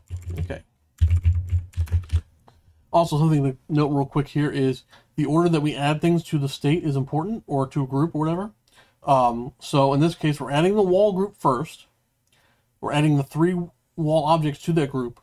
So they're going to get drawn first on the screen. Then the paddle will get drawn on top of the wall group, and the ball will get drawn on top of the paddle. So if those things were ever overlapping, that would be the order that we see them in drawn. Now, if everything was, like, for instance, if these 3 objects were in the same group, and we wanted them to overlap in a certain way, we could sort them.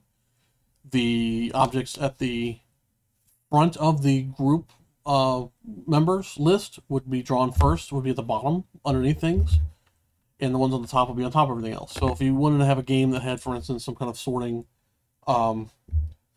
mechanic, you know, that's how you do that, would be to sort things in the group. It's pretty simple. We probably won't need to do any sorting with this game, but that's something to keep in mind.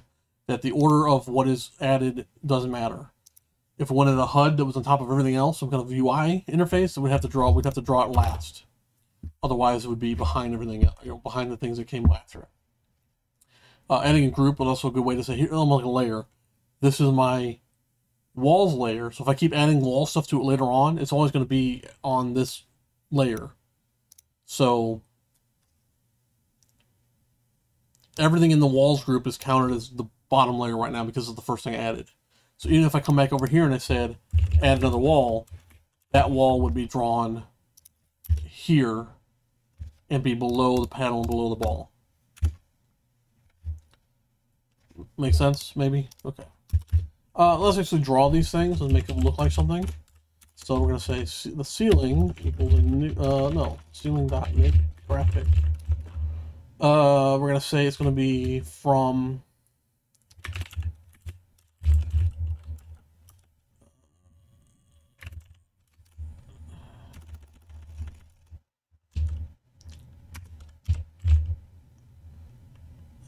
it's an inch. And we're gonna make it. What color should this thing be? We can make it black if we wanted to make it like hide, like, you know, look invisible. But let's make it be like gray or something like that. Gotta make sure we add the imports. Gray. Yeah, make them all gray. Left wall. And you notice I don't have to set where this is because it's going to default to 0, 0, which is the top left. Same with this guy here. We're just going to swap these. And he's going to stay on the left side. And we will have to change right wall. We'll have to set the position of that guy in a second. Right wall is going to be .x equals g.width. Oh, wait, we don't want him, sorry, we don't want him to be, doesn't fill the whole screen. We want this to be like 2. 2. No, I did this wrong. No, width is fine. Height, 2.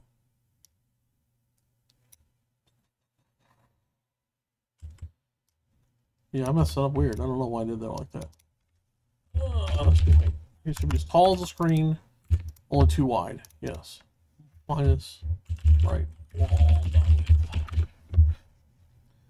Alright. So now, in this update routine, we're going to have FlixG dot collide.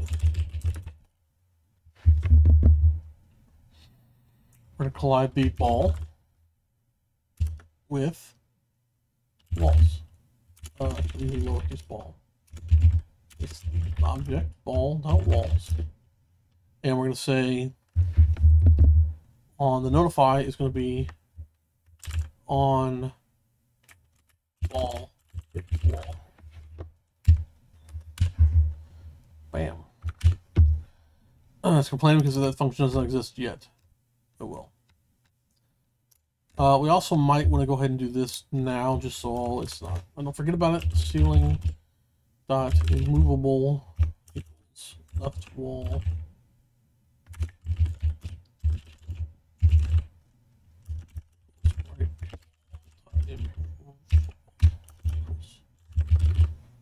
All right. The reason for that is that sometimes collision will try to push things around to make sure that they collide properly, and if we leave them as movable objects, they might get pushed off the screen every time the ball hits it. You know, we don't want that. So it's just, you know, because we know these guys are never gonna move, it's fine. For most other things, it'll probably fine not to even mess with it. I think this just turns off the velocity update stuff, that's because these are not going to move, so they don't need it. Okay, so now we need to go ahead and add our on ball hit wall logic. We're going to do it as a public function. We could do it private, and we'll just do it public. On ball hit wall. B is the ball to hit, and W is the wall to hit. Yes.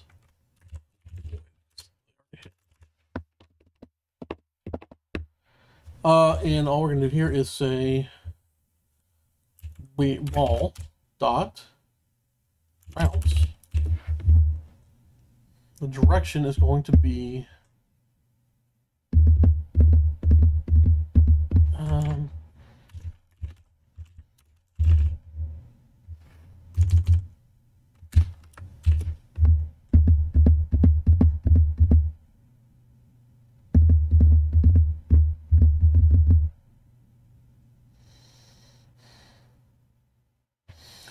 let me think about this.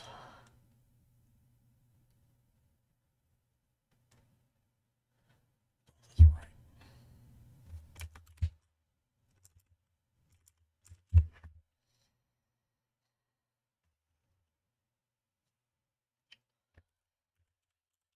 Stuff with touching, theoretically you can use that to figure out where you just touched. You know, if you're touching the floor, if you're touching a wall, but I can't remember exactly. It's one of those things where I've used it in the past and it took a lot of work to make it work. Touching.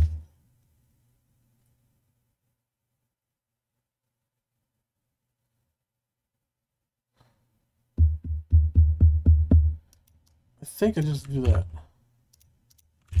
Oops. I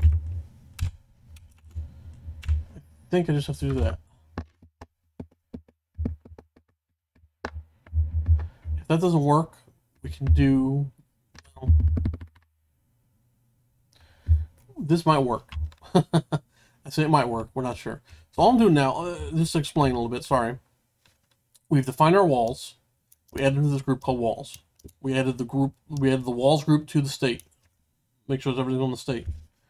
We drew the graphics for them. There's going to be some gray square rectangles that are 2 pixels wide or 2 pixels high. And we've set them to be on the borders of the screen. Set them all to immovable. Set them all to moves equals false. So that turns off. They can't be pushed away with collision, and they're not going to call any velocities or acceleration because you don't need them. All right. In our update routine, if the game has started, every frame we will check the collision. If a ball collides with any wall, we call on ball hit wall, which passes at the ball object, the wall that it touched, and all we do is say bounce the ball based on the direction that it's touching. So in theory, if B.touching, so if B hits the right wall, B.touching will be right. It'll be Flix object dot right. This up, down, left, right flag, it'll be right is the flag. So it comes in here. It's going to find out it's going to take the current speed it's at. It's going to increase the speed up to the maximum. Figure out the velocity it was moving in.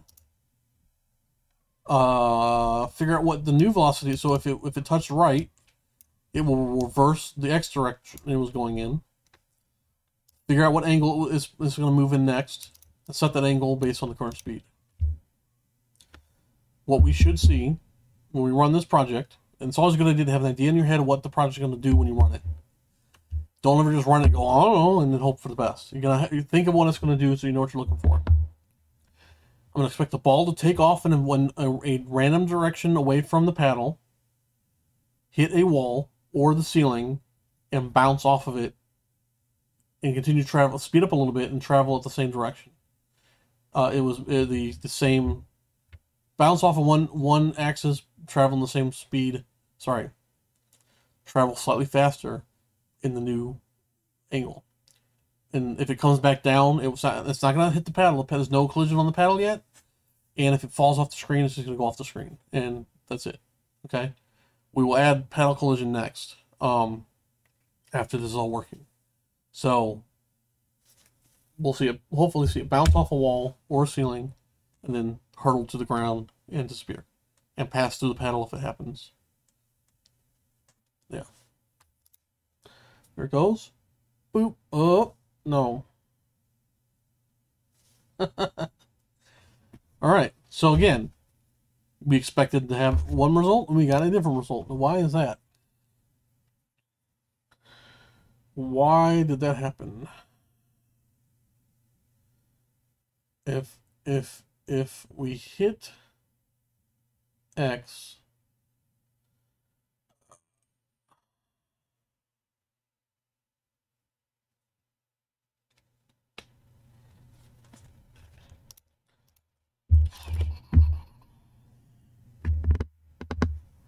let's just put some we put some traces in here, or our breaks. We can see what it's doing.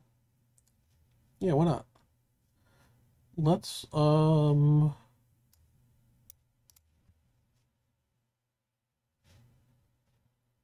it here.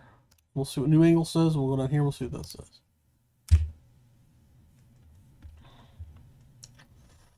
My guess is that somehow this is not the right thing. I mean, it's not returning what we expect it to return.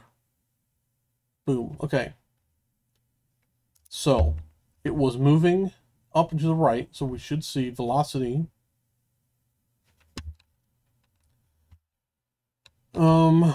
This object's velocity was 0. Y was 0.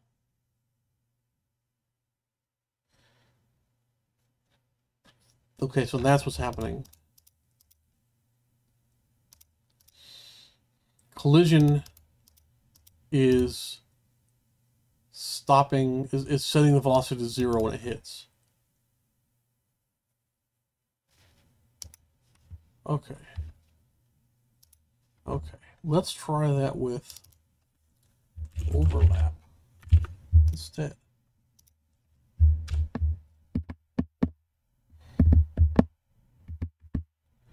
We can do process. Check ball. Okay, so the difference between overlap and collision. Collision has some stuff going on that's going to separate the objects from each other, and apparently set the velocity wide as it'll when it hits 0. I think there's a more simpler way to do this with using elasticity. I think there's a value called elasticity, but I want to have more control over it by doing this current speed. If I didn't care about the speed, I think elasticity would just do it for us, okay? Okay, so, but overlap should not stop the velocity, set the velocity to 0. Overlap would let us say, oh, they're touching, what do I do with it now, okay?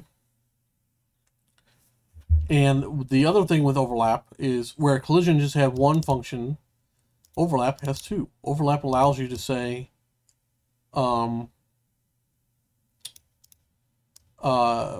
this is a process, so this, if this returns a true, we actually did collide.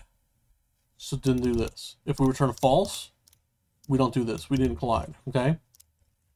So let's just do something like what I'm about to do here, which is, actually we don't need to do it. I was gonna say, I forgot we don't have a ball shape anymore. If it was still a ball shape, we might do a pixel perfect check here. So if the hitboxes overlap, check to see if the actual pixels overlap before you actually do collision. But we're not a ball shape, so we don't need to do it. We'll just leave it like this. The last thing I want to do is I do want to move the ball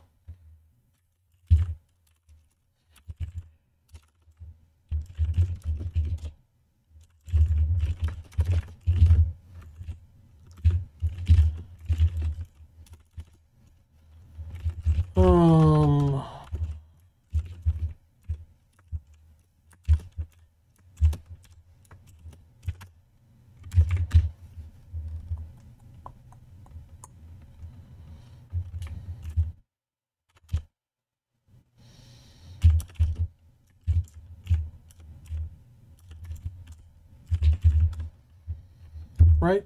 That's what we're looking for. Why is this saying that?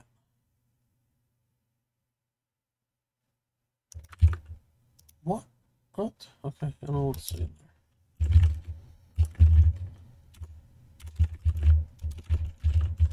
It should not have a problem with that. I don't know why it's playing. B dot x equals x plus w dot.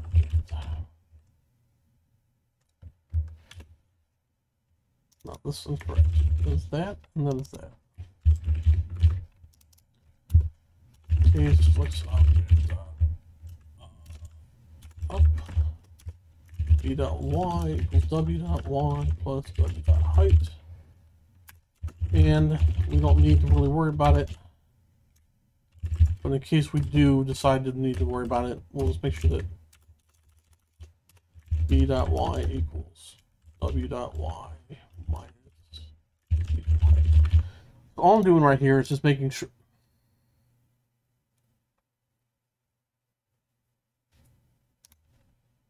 This shouldn't be a problem. Is making sure that when we do touch a wall, we're not partially through the wall before we bounce off of it. We're gonna force ourselves. Again, a collision kind of does this for us. There's a separate routine that does this, but I'm worried that the separate routine is what's clearing the value for velocity. So this is a little workaround that should work. I don't know why that's complaining about that. That should be okay, right? No. What am I doing wrong there?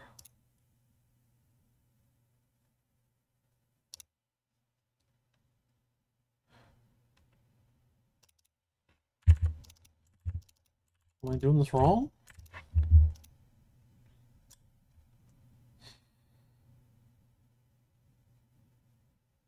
Oh.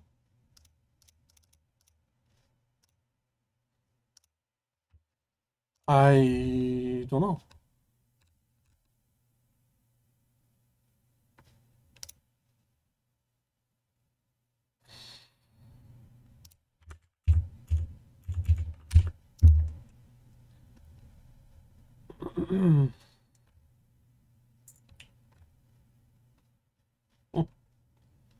I don't know why this isn't like that. That should be fine.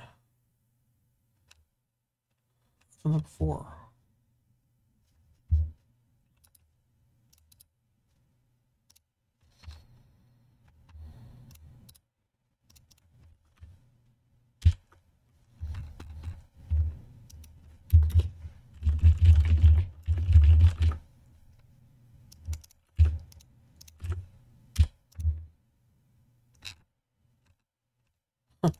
I guess that's what the problem was. I don't know. I don't know why I was telling you the weird stuff. Should be fine. Yeah. Alright, so this time it should bounce off properly. Oh, no. Oh. Yeah. But it looks right, so let's just see if it goes. I forgot I had a break there. And we lost it. Where'd it go? Let's try it again. Try it again. Oh.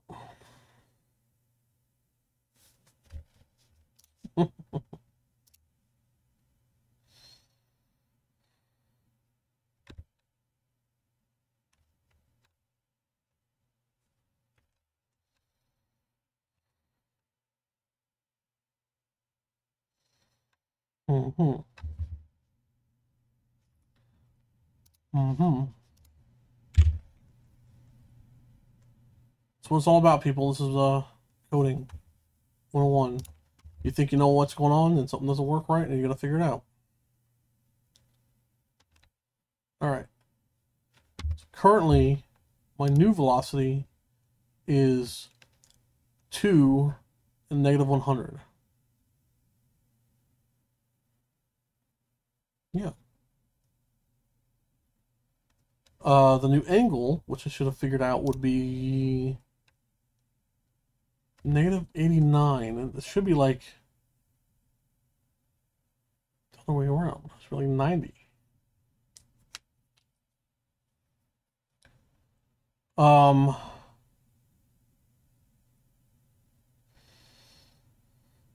Why is that? Oh, is it because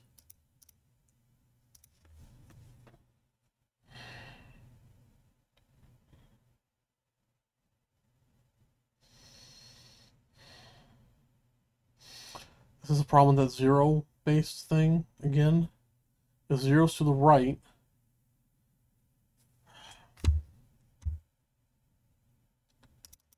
I'm worried this is giving me zeros up. And then so then everything's out of whack. Maybe. Because of the new velocity is no negative. Oh, no, that's right. Why is it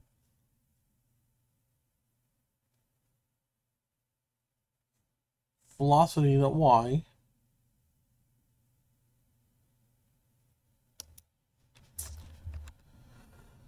Oh boy. There's always something you gotta figure out. Velocity to y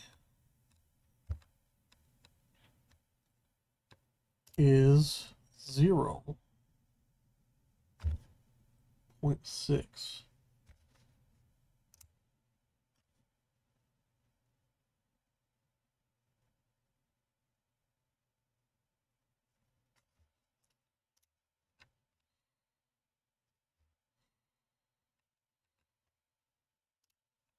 Huh.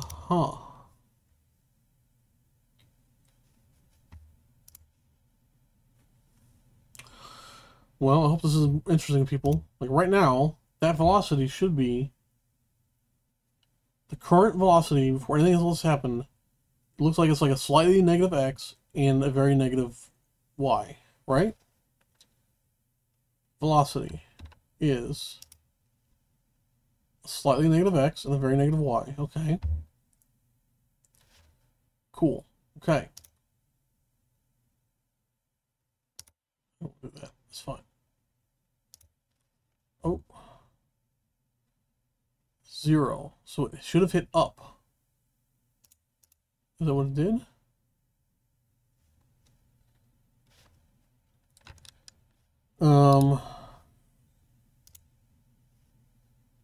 Up is not 0. Is it? Huh. Huh. So it's not considering it touched it.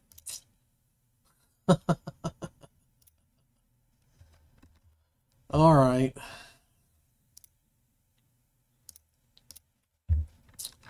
I forgot that the touching flag is only set when the collision happens, not an overlap. So we can't use this or this. It's always going to say none.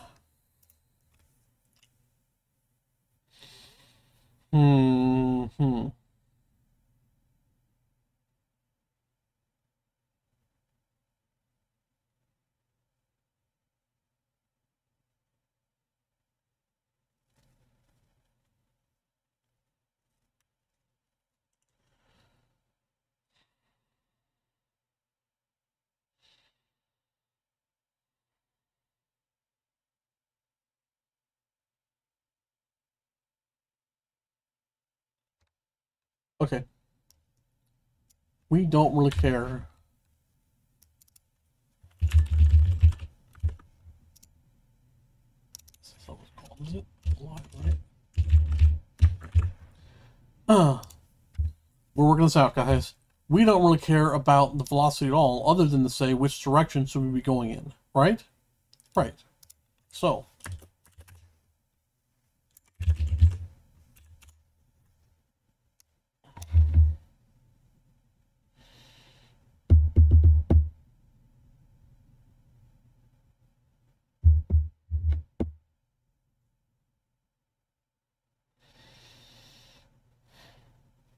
Right.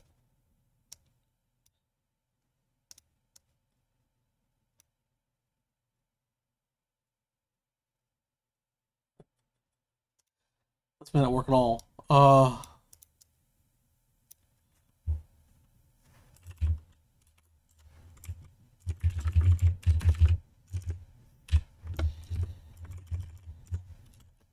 It's not going to give us the right angle, is it? If. Right, slope, basically.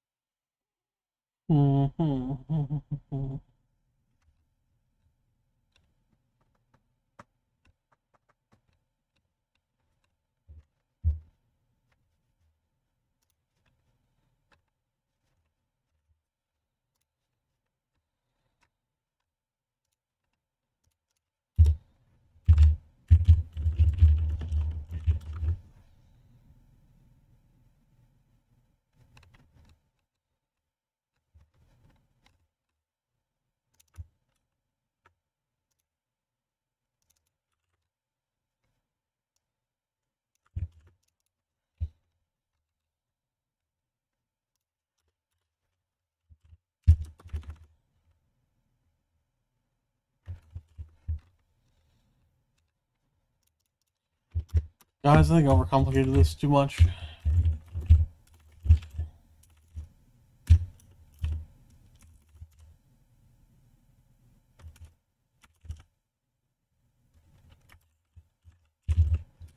I think we can do all this without any of this stuff at all. We might want to bounce routine later on, just for like when we hit a thing, but I don't think we need it. I don't think we need it at all. We don't need any of this stuff, I think. I think we can just handle it with the elasticity flag and just, yeah, I think that's it. Huh. So here's what I did. Sorry. And my problem was I could not figure out how to retain the velocity after the collision happened and also know which way it was touching when I hit easily. There's ways I could figure out to do it. It was going to be really complicated, really complex and inelegant. So I didn't want to do that.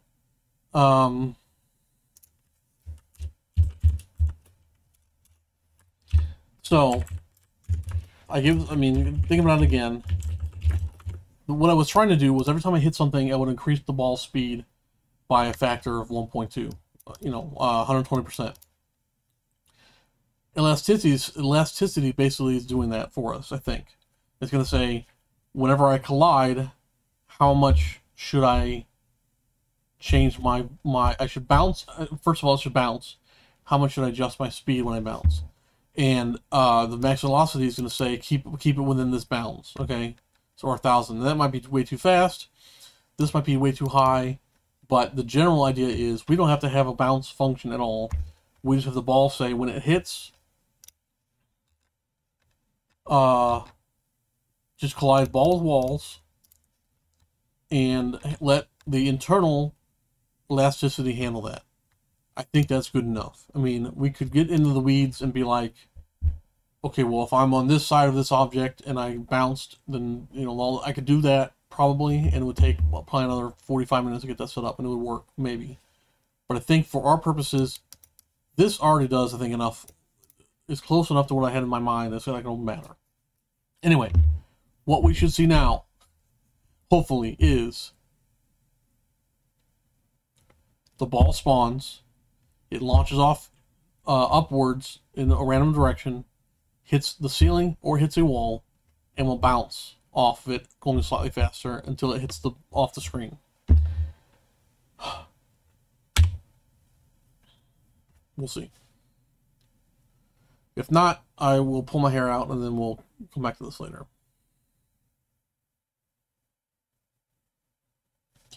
And I put a break there for some reason because I'm goof. I'm goof. Here it goes. Boop. Bam. Now, although I do want to have, at some point, the paddle be able to adjust the direction of the ball somewhat. For right now, just for testing, that should be all we need to do. And then, like I said, what I'll do at some point, when probably in the next video, we will, because it's already been 2 hours, we will tweak that a little bit. So boom, I can focus, I can move, boom. Oh no! So that shouldn't have happened, but the reason why it did happen is because paddle and movable. It's on set, which basically says because it was off, because it was false, the two objects touched and they both push each other apart. We don't want that. The paddle is stationary in space. It's the balls, whatever. That should fix this. That should fix that.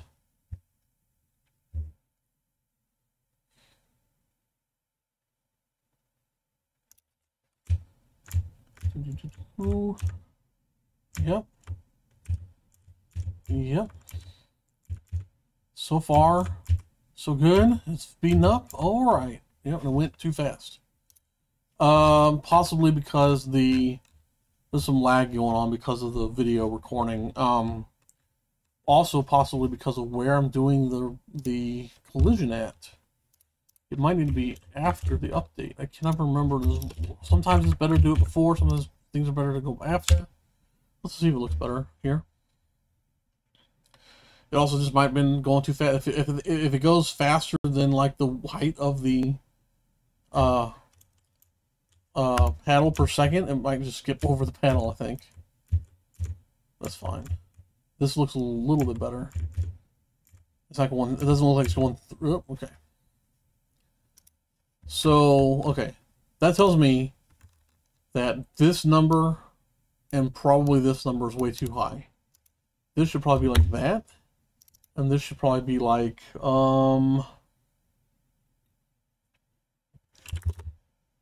that, maybe.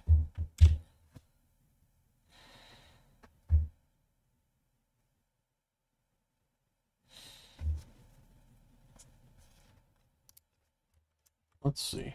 Oop. So I don't want it to be super fast right away. I want it to be a gradual increase. You're bouncing around, you're breaking blocks, and then you realize, oh wait, this ball's going way too fast, I can't keep up with it. That would be the idea. And I might need to do some tweaking with the frame rate. You know, maybe I need to draw fewer frames per second, but I can update fast more frames per second. Ooh, something like that. So yeah, so that's what we got right now. So I think I'm going to stop it here. It's been over 2 hours. Hopefully you guys have gotten some of this stuff and it made some sense to you guys. Please reach out to me with comments, suggestions, questions, concerns, anything like that. I am going to put this in a GitHub repo that'll be public. And I will probably have a version, like a branch for each video. So this will be in branch part 1, let's say, and then when we work on part 2, that'll go into branch part 2, so that you can see where we stopped if you're only on the old, on the first video. And I'm going to try to keep that format going for the rest of this. I don't know when I'll get to the next video. It might be later this week. It might be in a month. It might be never. Who knows? Reach out to me on Twitter. I'm at, you can reach Axol Studio. It's AXOL STUDIO. On Twitter, you can probably find us on Facebook with, just looking for Axol Studio. You can email me at tim@axolstudio.com. Visit our website at axolstudio.com if you want for some stuff. We have games out that you can play right now. Check them out. Let me know what you think of them, if you like them. If this is helpful, let me know. If this is totally useless and you hate my voice, let me know. But hey, maybe soften that blow a little bit. Other than that, next time we'll do part 2 of this. We'll try to get the blocks in place. We'll try to get the lives in place, where you lose a life if it falls, if the ball falls through the thing.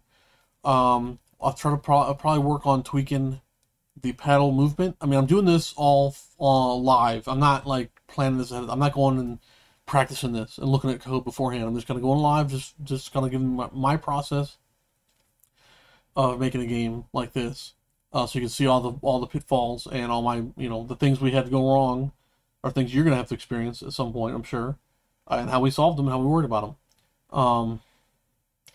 Head scratcher moments. Anyway, I think I've rambled on enough. I will get this uploaded ASAP, and check us out on Twitter to follow up when the next video is going out, or when we're going to record the next one or whatever. And I want to hear feedback, guys. Please let me know what you think. Let me know what other games you want me to tackle. In my mind, I'm thinking maybe we'll do a Snake game, maybe we'll do a Space Invaders game, maybe a Pac-Man game. Maybe like a space shooter, like a side, a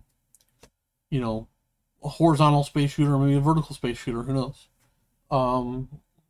Stuff like that. All right. Thanks for watching. Hopefully this is interesting. Hopefully this isn't super boring, and we'll catch you later. Bye.